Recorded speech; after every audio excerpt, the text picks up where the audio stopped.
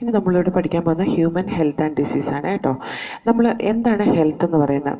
Four A long time health എന്ന് പറയുന്നത് it was considered as A state of body and mind. Okay, ഒരു ബോഡിയുടെയും അതുപോലെ മൈൻഡിൻ്റെ ഒരു അവസ്ഥയ്ക്കാണ് നമ്മൾ ഹെൽത്ത് എന്ന് ഡിഫൈൻ ചെയ്യുന്നത്.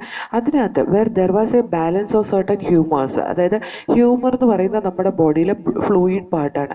അതായത് ഒരു particular state of the body and mind wear there was A balance of certain humour. ആ ഹ്യൂമറിൻ്റെ അല്ലെങ്കിൽ ബോഡി ഫ്ലൂയിഡിൻ്റെ ബാലൻസ്, അതാണ് ആ പർട്ടിക്കുലർ സ്റ്റേറ്റ് എന്ന് പറയുന്നത്.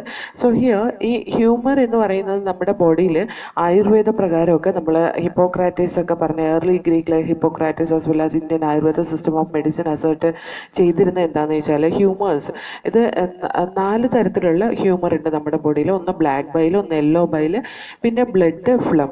ഇതായിരുന്നു 4 basic substances which was filled in the human body. Okay, എന്തെങ്കിലും ഒരു ഇംബാലൻസ് ഇതിനകത്ത് ഉണ്ടായി കഴിഞ്ഞിട്ടുണ്ടെങ്കിൽ that will lead to disease. ഇതെല്ലാം ബാലൻസ്ഡ് കണ്ടീഷനിലാണെങ്കിൽ അവർ ഒരു ഹെൽത്തി പേഴ്സൺ അല്ലെങ്കിൽ the state of body and mind it is in A balanced state or the humours in A balanced state, so we R healthy എന്ന് പറയാം. Okay, അങ്ങനെയായിരുന്നു പറഞ്ഞിട്ടിരുന്നത്. പക്ഷേ ഇവർ പറഞ്ഞ വേറൊരു കാര്യമുണ്ട്, ബ്ലാക്ക് ബൈൽ കൂടുതലായി കഴിഞ്ഞിട്ടുണ്ടെങ്കിൽ ആ പേഴ്സൺ ഹോട്ട് പേഴ്സണാലിറ്റി ആണ്, അല്ലെങ്കിൽ അയാൾക്ക് ഫീവർ ഉണ്ട് എന്നൊരു ഐഡിയ കൊണ്ടുവന്നു.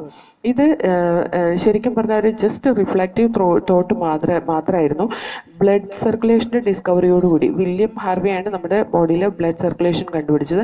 ബ്ലഡ് സർക്കുലേഷൻ്റെ ഡിസ്കവറിയോടുകൂടി, അതേപോലെ നോർമൽ ബോഡി ടെമ്പറേച്ചർ മെഷർ ചെയ്യാനുള്ള തെർമോമീറ്ററൊക്കെ കണ്ടുപിടിച്ചതോടുകൂടി ബ്ലാക്ക് ബൈൽ കോൺസെപ്റ്റ് എന്തായാലും ബ്ലാക്ക് ബൈൽ എന്താണ് പനി ഉണ്ടാക്കുന്നതാണ്, അങ്ങനൊരു കോൺസെപ്റ്റ് ഇല്ലാതെ പോയി. ഓക്കെ, അതായത് good humour hypothesis of the health that was eradicated. അത് കഴിഞ്ഞിട്ട് later years they told biology stated that mind influences through neural system. Mind neural system വഴിയും അതുപോലെ തന്നെ എൻഡോക്രൈൻ സിസ്റ്റം വഴിയും അതുപോലെ നമ്മുടെ ഇമ്മ്യൂൺ സിസ്റ്റം വഴിയും ഇൻഫ്ലുവൻസ് ചെയ്യുകയും ഈ ഇമ്മ്യൂൺ സിസ്റ്റം നമ്മുടെ ബോഡി ഹെൽത്ത് മെയിൻറ്റെയിൻ ചെയ്യുന്നതാണ് നമ്മുടെ ഹെൽത്തി കണ്ടീഷൻ എന്ന് പറയുന്നത്. അതായത് നമ്മുടെ ബോഡി മെയിൻറ്റെയിൻ ചെയ്യാൻ വേണ്ടി, ബയോളജിക്കൽ സിസ്റ്റം മെയിൻറ്റെയിൻ ചെയ്യാൻ വേണ്ടിയിട്ട് ന്യൂറൽ സിസ്റ്റവും അല്ലെങ്കിൽ നമ്മുടെ മൈൻഡിനെ ഇൻഫ്ലുവൻസ് ചെയ്യുന്ന ന്യൂറൽ സിസ്റ്റവും അതുപോലെ ഹോർമോണൽ സിസ്റ്റവും ഇമ്മ്യൂൺ സിസ്റ്റമാണ്. ഇമ്മ്യൂൺ സിസ്റ്റം ആണ് നമ്മുടെ ഹെൽത്ത് മെയിൻറ്റെയിൻ ചെയ്യുന്നത് എന്നും കണ്ടുപിടിച്ചു. Okay, so mind and mental state can affect our health എന്നാണ് ഇത് കൺക്ലൂഡ് ചെയ്യുന്നത്. ഇനി ഈ ഹെൽത്ത് എന്തൊക്കെ കൊണ്ട് അഫക്റ്റഡ് ആവാം? Genetic disorders like deficiencies with which a child born and deficiencies or defect which the child inherit from parents from birth. അതായത് DNA അല്ലെങ്കിൽ ജീൻ വഴി ട്രാൻസ്ഫർ ചെയ്യുന്ന ഡിസീസസ്. ഇനി ഇൻഫെക്ഷൻസ് കൊണ്ട് ഹെൽത്ത് അഫക്റ്റഡ് ആവാം. അതുപോലെ ലൈഫ് സ്റ്റൈൽ കൊണ്ട് ഹെൽത്ത് അഫക്റ്റഡ് ആവാം. ലൈഫ് സ്റ്റൈൽ എന്ന് പറയുന്നത് food and water we take, rest and exercise we give to our body, അതേപോലെ habit that we have or lakh. നമ്മുടെ ചില ഹാബിറ്റുകൾ, അതായത് ചില ആളുകൾക്ക് ഡ്രഗ് എടുക്കുന്ന ഹാബിറ്റ് ആയിട്ടുണ്ട്, ചില ഹാബിറ്റ് ഉണ്ട്, ചില ആളുകൾക്ക് ആൽക്കഹോൾ എടുക്കുന്ന ഹാബിറ്റ് ഉണ്ട്. അങ്ങനെയുള്ള ഹാബിറ്റൊക്കെ നമ്മുടെ ഹെൽത്തിനെ അഫക്റ്റ് ചെയ്യാം. ഹെൽത്ത് എന്ന് പറയുന്നത് very frequently used by everybody. എങ്ങനെ നമുക്ക് ഹെൽത്തിനെ ഡിഫൈൻ ചെയ്യാം? Health does not simply means absence of disease. Disease ഇല്ലാത്ത ഒരു കണ്ടീഷനാണ് ഹെൽത്ത് എന്ന് നമുക്ക് പറയാൻ പറ്റില്ല. അല്ലെങ്കിൽ ഫിസിക്കൽ ഫിറ്റ്നസ് ആണ് ഹെൽത്ത് എന്ന് പറയാൻ പറ്റില്ല. അത് കുറച്ചും കൂടെ നന്നായി ഡിഫൈൻ ചെയ്യാൻ വേണ്ടിയിട്ട് the complete physical, mental and social wellbeing, അതിന് നമുക്ക് ഹെൽത്ത് എന്ന് പറയാം. ഒരാൾ ഹെൽത്തി ആയിട്ടിരിക്കുമ്പോൾ അവരുടെ വർക്കിൽ നല്ല എഫിഷ്യൻ്റ് ആയിരിക്കും, പ്രൊഡക്ടിവിറ്റി നല്ല കൂടുതലായിരിക്കും, എക്കണോമിക് പ്രോസ്പെരിറ്റി ഉണ്ടാവും. അത് എന്ന് പറഞ്ഞിട്ടുണ്ടെങ്കിൽ നമ്മളിപ്പോൾ ഒരു ജോലി ചെയ്യാതെ മടി പിടിച്ചിരിക്കുന്നത് കൂടെ അൺഹെൽത്തി കണ്ടീഷനാണ് അല്ലേ? അതേപോലെ health also increases the ലോങ്ങിവിറ്റി of the people and reduces infant and mortality rate എന്ന് പറഞ്ഞിട്ടുണ്ടെങ്കിൽ നമ്മുടെ ഹെൽത്ത് നമ്മുടെ ലൈഫ് സ്പാൻ ഇൻക്രീസ് ചെയ്യും. അതേപോലെ തന്നെ ഇൻഫൻറ്റ് മോർട്ടാലിറ്റിയും അതുപോലെ മറ്റേണിറ്റി മോർട്ടാലിറ്റിയും ഒക്കെ കുറയാൻ ഈ ഹെൽത്ത് ഹെൽപ്പ് ചെയ്യും. ഇനി എങ്ങനെയാണ് ഹെൽത്ത് നമ്മൾ മെയിൻറ്റെയിൻ ചെയ്യുന്നത്? Balanced diet, personal hygiene, regular exercise, these are very important to maintain good health. യോഗയൊക്കെ പണ്ട് മുതലേ പ്രാക്ടീസ് ചെയ്തുകൊണ്ടിരുന്നതാണ് നമ്മുടെ to achieve physical and mental health. അതേപോലെ awareness about the diseases and their effect on different body function. അതേപോലെ awareness of vaccination or immunisation against infectious diseases. അതേപോലെ awareness of proper disposal of waste, awareness of control of vectors, awareness of maintenance of hygiene and hygiene in food and water resources. These all are necessary for achieving the good health. Good health achieve ചെയ്യാൻ വേണ്ടിയിട്ട് ഇതേ പറ്റിയിട്ടുള്ള awareness full ഉണ്ടായാൽ മതി. Then അപ്പോൾ നമ്മൾ അതനുസരിച്ച് ജീവിക്കുകയാണെങ്കിൽ we will be in a healthy atmosphere and we can lead a healthy life. അതേപോലെ ഒരു when the functioning of one or more organ or the system of the body is adversely affected, നമ്മുടെ body അല്ലെങ്കിൽ ബോഡിയുടെ function അല്ലെങ്കിൽ ബോഡിയുടെ ഏതെങ്കിലും organ adversely affect ചെയ്യുകയും അത് ഒരു സിംറ്റമോട് കൂടി അതിൻ്റെ സയൻസ് ഒരു സിംറ്റമോട് കൂടി എക്സ്പ്രസ് ചെയ്യുകയും ചെയ്യുമ്പോൾ we say that we are not healthy, we got disease എന്ന് നമ്മൾ പറയാം അല്ലേ. ഈ ഡിസീസസിനെ നമുക്ക് പലതരത്തിൽ ക്ലാസിഫൈ ചെയ്യാം, പലതരത്തിൽ ഡിസീസസ് ഉണ്ടാവാം. ഹ്യൂമൻ ഡിസീസസിനെ നമുക്ക് കോൺജനിറ്റൽ ഡിസീസ് എന്നും അക്യൂവേറ്റ് ഡിസീസ് എന്നും ക്ലാസിഫൈ ചെയ്യാം. കോൺജനിറ്റൽ ഡിസീസ് എന്ന് പറയുന്നത് ജനറ്റിക് ഡിസോർഡേഴ്സ് ആണ് കേട്ടോ. That include the diseases like sickle cell anaemia, haemophilia, night blindness, thalassaemia, muscular dystrophy etcetera. അതേപോലെ കുറേ ജനറ്റിക് ഡിസോർഡേഴ്സ് ഉണ്ട് which is passing from parents to offspring through genetic material. Next one is അക്യുവേറ്റ് disease. Next classification, അക്യുവേറ്റ് disease രണ്ട് തരത്തിലുണ്ട്, communicable and non communicable diseases. Communicable diseases എന്ന് പറയുന്നത് infectious diseases ആണ്. Non communicable diseases എന്ന് പറയുന്നത് non infectious diseases ആണ്. ഈ communicable diseases പിന്നെ നമുക്ക് രണ്ടായിട്ട് ക്ലാസിഫൈ ചെയ്യാം. കണ്ടാജിയസ് ത്രൂ ഡയറക്റ്റ് കോണ്ടാക്ട്, അതായത് അത് സ്പ്രെഡ് ചെയ്യുന്ന ഡയറക്റ്റ് കോണ്ടാക്ട് വഴി സ്പ്രെഡ് ചെയ്യുന്ന ഇൻഫെക്ഷസ് ഡിസീസസ്. അതുപോലെ non contagious through causing agents, അതായത് ഒരു വെക്ടർ വഴി പാസ് ചെയ്യിപ്പിക്കുന്ന ഡിസീസിന് നമ്മൾ നോൺ കണ്ടാജിയസ് ഡിസീസ് എന്ന് പറയും, അല്ലെങ്കിൽ through carrying agent or through vector. So here contagious ഡിസീസിന് ഒരു എക്സാമ്പിളാണ് കോമൺ കോൾഡ് ഒക്കെ കണ്ടാജിയസ് ഡിസീസസ് ആണ്. അതുപോലെ നോൺ കണ്ടാജിയസ് ഡിസീസിന് എക്സാമ്പിളാണ് മലേറിയ, അതുപോലെ ഡെങ്കു ഫീവർ, ഇതൊക്കെ നോൺ കണ്ടാജിയസ് ഡിസീസിന് എക്സാമ്പിളാണ്. അതേപോലെ നോൺ കമ്മ്യൂണിക്കബിൾ അല്ലെങ്കിൽ നോൺ ഇൻഫെക്ഷസ് ഡിസീസസ് ഉണ്ട്. That include deficiency, degenerative disease, allergic reaction, cancer, mental problems, addiction, ഇതൊക്കെ നോൺ ഇൻഫെക്ഷസ് ഡിസീസസ് ആണ് കേട്ടോ. ഈ നമ്മുടെ ടെക്സ്റ്റ് ബുക്കിൽ ഈ പറയുന്ന എല്ലാ ഡിസീസിനെയും കൂടി കൂടിയിട്ട് infectious and non infectious ഡിസീസിനെ classify ചെയ്തിട്ടില്ല. ഇൻഫെക്ഷസ് ഡിസീസ് ശരിക്കും ഏതെങ്കിലും പോസിറ്റീവ് ഏജന്റ് കൊണ്ട് ഉണ്ടാകുന്നത്, അതായത് പത്തോജനിക് organisms like bacteria, fungi, protozoa, അതുപോലെ വൈറസ്, ഇതൊക്കെ കൊണ്ടുണ്ടാകുന്നതാണ് ഇൻഫെക്ഷസ് ഡിസീസസ്. നോൺ ഇൻഫെക്ഷസ് ഡിസീസസിൽ ഈ പറയുന്ന എല്ലാം വരും. ഏതൊക്കെ? കോൺജനിറ്റൽ ഡിസോർഡേഴ്സും വരും, നോൺ കമ്മ്യൂണിക്കബിൾ ഡിസോർഡേഴ്സ് അല്ലെങ്കിൽ നോൺ ഇൻഫെക്ഷസ് ഡിസീസസ് എല്ലാം വരും. അതെല്ലാം കൂടി ഒരുമിച്ച് കൊടുത്തു എന്ന് മാത്രമേ ഉള്ളൂ. ഞാനത് സെപ്പറേറ്റ് ആയി പറഞ്ഞു തന്നുകൊണ്ടാണ് കോൺജനിറ്റൽ ഡിസീസസും അക്യൂവേറ്റ് ഡിസീസസും. അക്യൂവേറ്റ് ഡിസീസസിന് നമുക്ക് വീണ്ടും ഇൻഫെക്ഷസ്, നോൺ ഇൻഫെക്ഷസിനെ ഡിവൈഡ് ചെയ്യാം. ഇൻഫെക്ഷസ് ഡിസീസിനെ നമ്മൾ കണ്ടാജിയസ്, നോൺ കണ്ടാജിയസ് ഡിസീസ് എന്നും ഡിവൈഡ് ചെയ്യാം. ഓക്കെ, ഇനി some of the infectious diseases are very fatal, അത് മരിച്ചു പോകാൻ തന്നെ കാരണമാകുന്ന ഇൻഫെക്ഷസ് ഡിസീസസ് ഉണ്ട് അല്ലേ. Example AIDS. അതുപോലെ നോൺ ഇൻഫെക്ഷസ് ഡിസീസസിലെ ഏറ്റവും ഡേഞ്ചറസ് ആയിട്ടുള്ള ഡിസീസ് ഒക്കെയാണ് ക്യാൻസർ പോലത്തെ ഡിസീസസ്. അതുപോലെ that also can lead to death of A person. അതുപോലെ drug and alcohol abuse also affect our health adversely. Okay, so these are the different kind of we can say it is just an introduction about the human health and disease. Okay, what are the common diseases in man? See here, ഒരുപാട് variety of living organism belonging to bacteria, virus, fungi, protozoa, helminth, these all cos disease in human beings. അങ്ങനത്തെ disease causing ഓർഗാനിസത്തിന് നമ്മൾ പറയുന്ന പേരാണ് pathogens. അങ്ങനത്തെ disease causing ഓർഗാനിസത്തിന് പറയുന്ന പേര് pathogens. Most of the പാരസൈറ്റ്സും പാത്തോജൻസാണ്. കാരണം എന്താണെന്ന് വെച്ചിട്ടുണ്ടെങ്കിൽ ഒരു തരത്തിലല്ലെങ്കിൽ വേറൊരു തരത്തിൽ അത് ഹോസ്റ്റ് ഓർഗാനിസത്തിനെ ഹാം ചെയ്യുന്നതുകൊണ്ട്. Okay, by living in or on them. അതുപോലെ പാത്തോജൻസ് നമ്മുടെ ബോഡിയിലേക്ക് എൻ്റർ ചെയ്യുന്ന ചെയ്യുന്ന പലതരത്തിൽ നമ്മുടെ ബോഡിയിലേക്ക് എൻ്റർ ചെയ്യും, അതിന് മൾട്ടിപ്ലൈ ചെയ്യുകയും ചെയ്യാം. അതേപോലെ നമ്മുടെ നോർമൽ വൈറ്റൽ ആക്ടിവിറ്റീസിനെ അതിനെ എഫക്റ്റ് ചെയ്യാം. അതുപോലെ മോർഫോളജിക്കൽ ഫങ്ഷണൽ ഡാമേജ് ഒക്കെ നമ്മുടെ ബോഡിയിൽ ഉണ്ടാക്കുക. അതുകൊണ്ടാണ് അത് പാത്തോജൻ ആണ് എന്ന് പറയാനുള്ള കാരണം. പാത്തോജൻസ് നമ്മുടെ ബോഡിയിൽ അഡാപ്റ്റ് ചെയ്ത് നമ്മൾ ഏത് ബോഡി പാർട്ടിലാണോ അത് ജീവിക്കുന്നത് ആ ബോഡി പാർട്ടിൽ അഡാപ്റ്റ് ചെയ്ത് ജീവിക്കാനുള്ള കേപ്പബിലിറ്റി അതിനുണ്ടാവും. എക്സാമ്പിൾ ഈ ഫേസി pathogen which enter in to the gut, നമ്മുടെ ഗട്ടിൽ എൻ്റർ ചെയ്യുന്ന pathogen. You just imagine സ്റ്റൊമക്കിലെ pH ഒക്കെ വന്നിട്ട് 1.8 to 2 ഹൈ അസിഡിക് pH ആണ് അല്ലേ. അപ്പോൾ ആ ഒരു കണ്ടീഷനിൽ ജീവിക്കാൻ പറ്റിയ അഡാപ്റ്റേഷൻ ആ പർട്ടിക്കുലർ ഓർഗാനിസത്തിൽ ഉണ്ടാവും. Okay, so some representative members of these pathogenic organisms ആണ് ഇനി കൊടുത്തിട്ടുള്ളത് താഴെ. That we will see. അത് വളരെ ഇമ്പോർട്ടൻ്റ് ആണ് കേട്ടോ. സാൽമണല്ല typhi that is A pathogenic organism. അത് ടൈഫോയിഡ് ഉണ്ടാക്കുന്ന ഓർഗാനിസം ആണ്. Typhoid fever in human beings. ഈ പാത്തോജൻസ് സാധാരണ നമ്മുടെ സ്മോൾ ഇൻറ്റസ്റ്റൈനിലെ ഫുഡും വാട്ടറും വഴി, കണ്ടാമിനേറ്റഡ് ഫുഡും വാട്ടറും വഴി എൻ്റർ ചെയ്ത് അത് നമ്മുടെ ബ്ലഡ് വഴി ഡിഫറെൻറ്റ് ഓർഗൻസിലേക്ക് ട്രാൻസ്ഫർ ചെയ്യുകയാണ് ചെയ്യുക. അതിൻ്റെ സിംറ്റംസ് എന്ന് പറയുന്നത് high fever like 39 to 40 degree Celsius fever ഉണ്ടാവും. അതുപോലെ weakness, stomach pain, constipation, head Ek and loss of apatite are some of the common symptoms of this disease. അതുപോലെ ഇൻറ്റസ്റ്റിനൽ പെർഫറേഷൻ, ഇത് ഒരുപാട് കൂടി കഴിഞ്ഞ് കഴിഞ്ഞാൽ ഇൻറ്റസ്റ്റിനൽ പെർഫറേഷൻ ഉണ്ടാവുക. അതേപോലെ ആ ഡിസീസ് സിവിയർ ഡിസീസ് ആയി it can lead to the death of that person. Okay, typhoid fever it is confirmed by വൈഡാൽ test. ഇത് ചോദിച്ചിട്ടുള്ളൊരു ക്വസ്റ്റൻ ആണ്. വൈഡാൽ ടെസ്റ്റ് എന്ന് പറയുന്ന ഒരു സെറോളജിക്കൽ ടെസ്റ്റ് ആണ്. നമ്മുടെ ബോഡിയിൽ ഈ സാൽമണല്ല ടൈഫിക്ക് എതിരായിട്ട് പ്രൊഡ്യൂസ് ചെയ്യുന്ന ആൻറ്റിബോഡിനെ ഡിറ്റക്ട് ചെയ്യുന്ന ടെസ്റ്റാണ് വൈഡാൽ ടെസ്റ്റ് എന്ന് പറയുന്നത്. അപ്പോൾ സാധാരണ ടൈഫോയിഡ് സസ്പെക്ട് ചെയ്യുന്ന ഒരു ആളിൽ നമ്മൾ serological test that will be conducted four 4 different antibodies.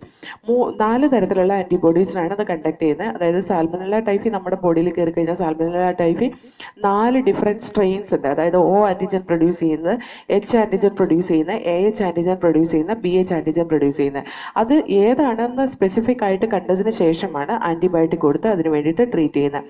പിന്നെ ഈ ടൈഫോയിഡ് ഫീവർ വന്ന ഒരാൾക്ക് എപ്പോഴും ടൈഫോയിഡിൻ്റെ ഏത് ആൻറ്റിജൻ ആണോ അവരുടെ ബോഡിയിൽ കയറിയത് അതിന് പർട്ടിക്കുലർ ആയിട്ടുള്ള ആൻറ്റിബോഡിയുടെ expression through out their life ഒരു ബേസിക് ലെവലിൽ കാണും. അതെന്താണെന്ന് വെച്ചാൽ നമ്മൾ ഈ ടൈഫോയിഡ് ഫീവർ ഒക്കെ വന്നു കഴിഞ്ഞിട്ടുണ്ടെങ്കിൽ സാൽമണല്ല ടൈഫിനെ കംപ്ലീറ്റ് ആയിട്ട് നമുക്ക് ഇറാഡിക്കേറ്റ് ചെയ്ത് കളയാൻ പറ്റില്ല ഈ ആൻറ്റിബയോട്ടിക് എടുത്ത്. പക്ഷേ അതിനെ സൈലൻസ് ആക്കി വെക്കാൻ പറ്റും. എന്ന് പറഞ്ഞാൽ ഈ സാൽമണല്ല ടൈഫി ആൻറ്റിബയോട്ടിക് എടുത്ത് അതിനകത്ത് സർവൈവ് ചെയ്യാൻ പറ്റുന്ന ഒളിച്ചു പോകും.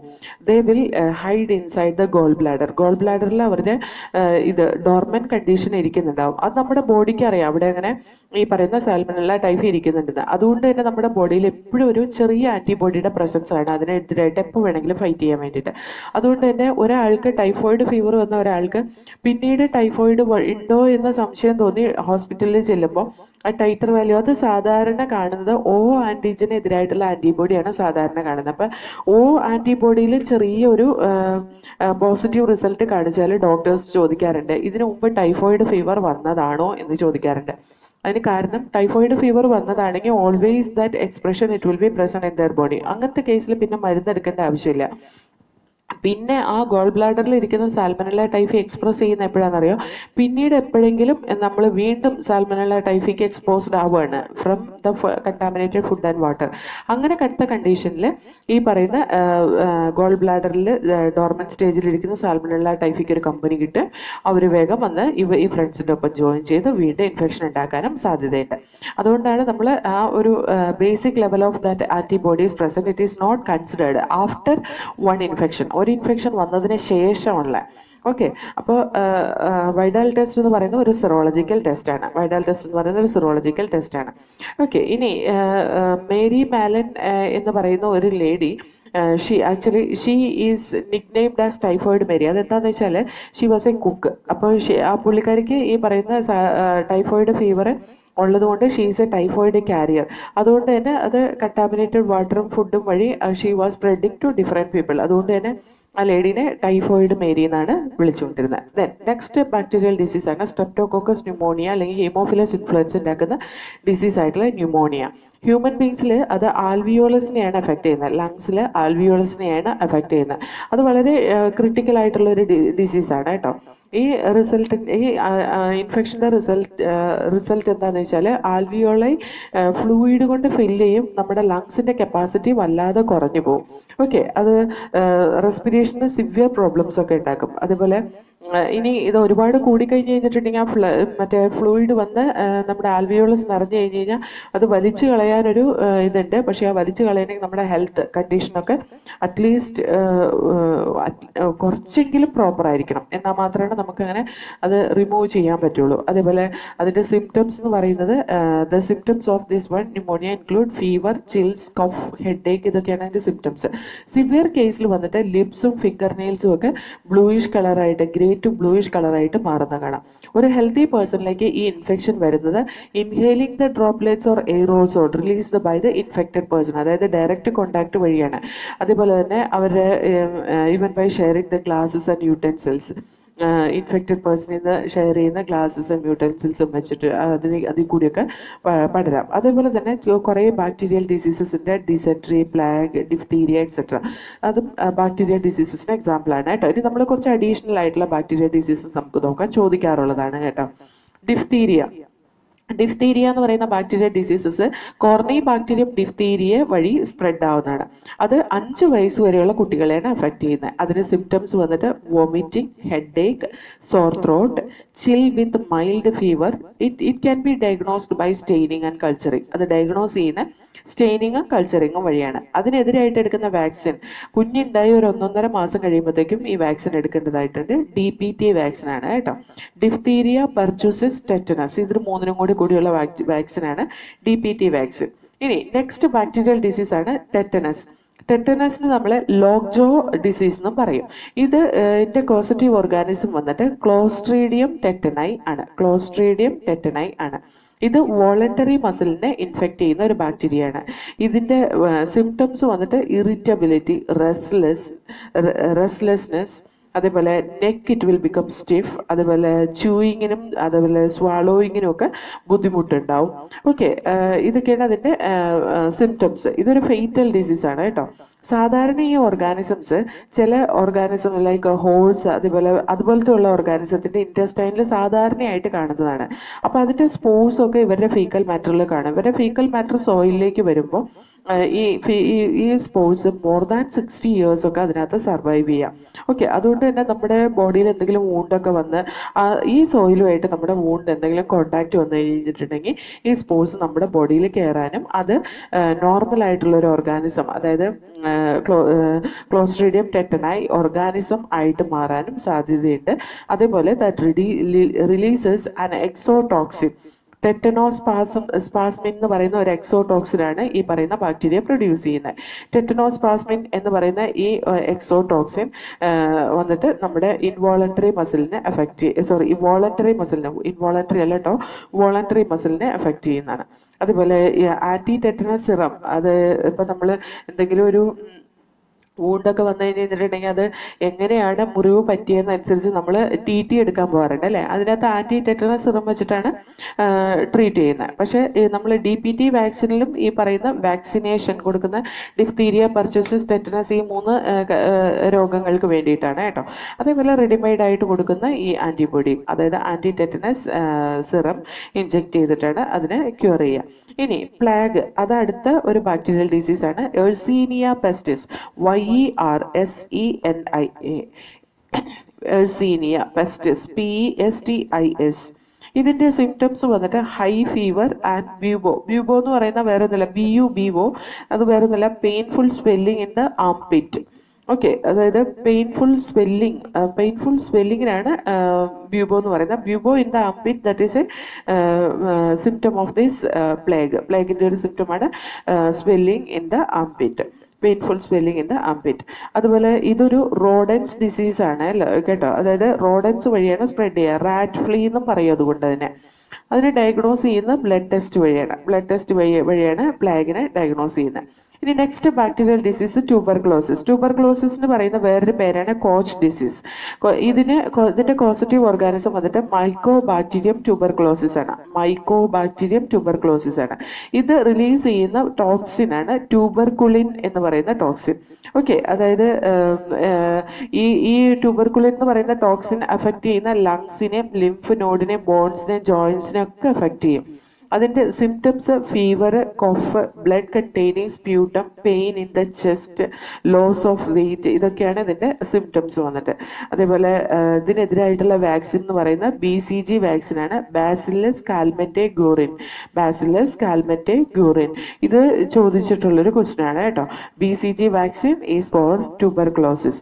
അതേപോലെ it can be diagnosed by Ziehl Neelsen staining. Ziehl Neelsen staining വഴി നമുക്കതിനെ ഡയഗ്നോസ് ചെയ്യാം. ഇനി നെക്സ്റ്റ് ബാക്ടീരിയൽ ഡിസീസ് ആണ് ലെപ്രസി.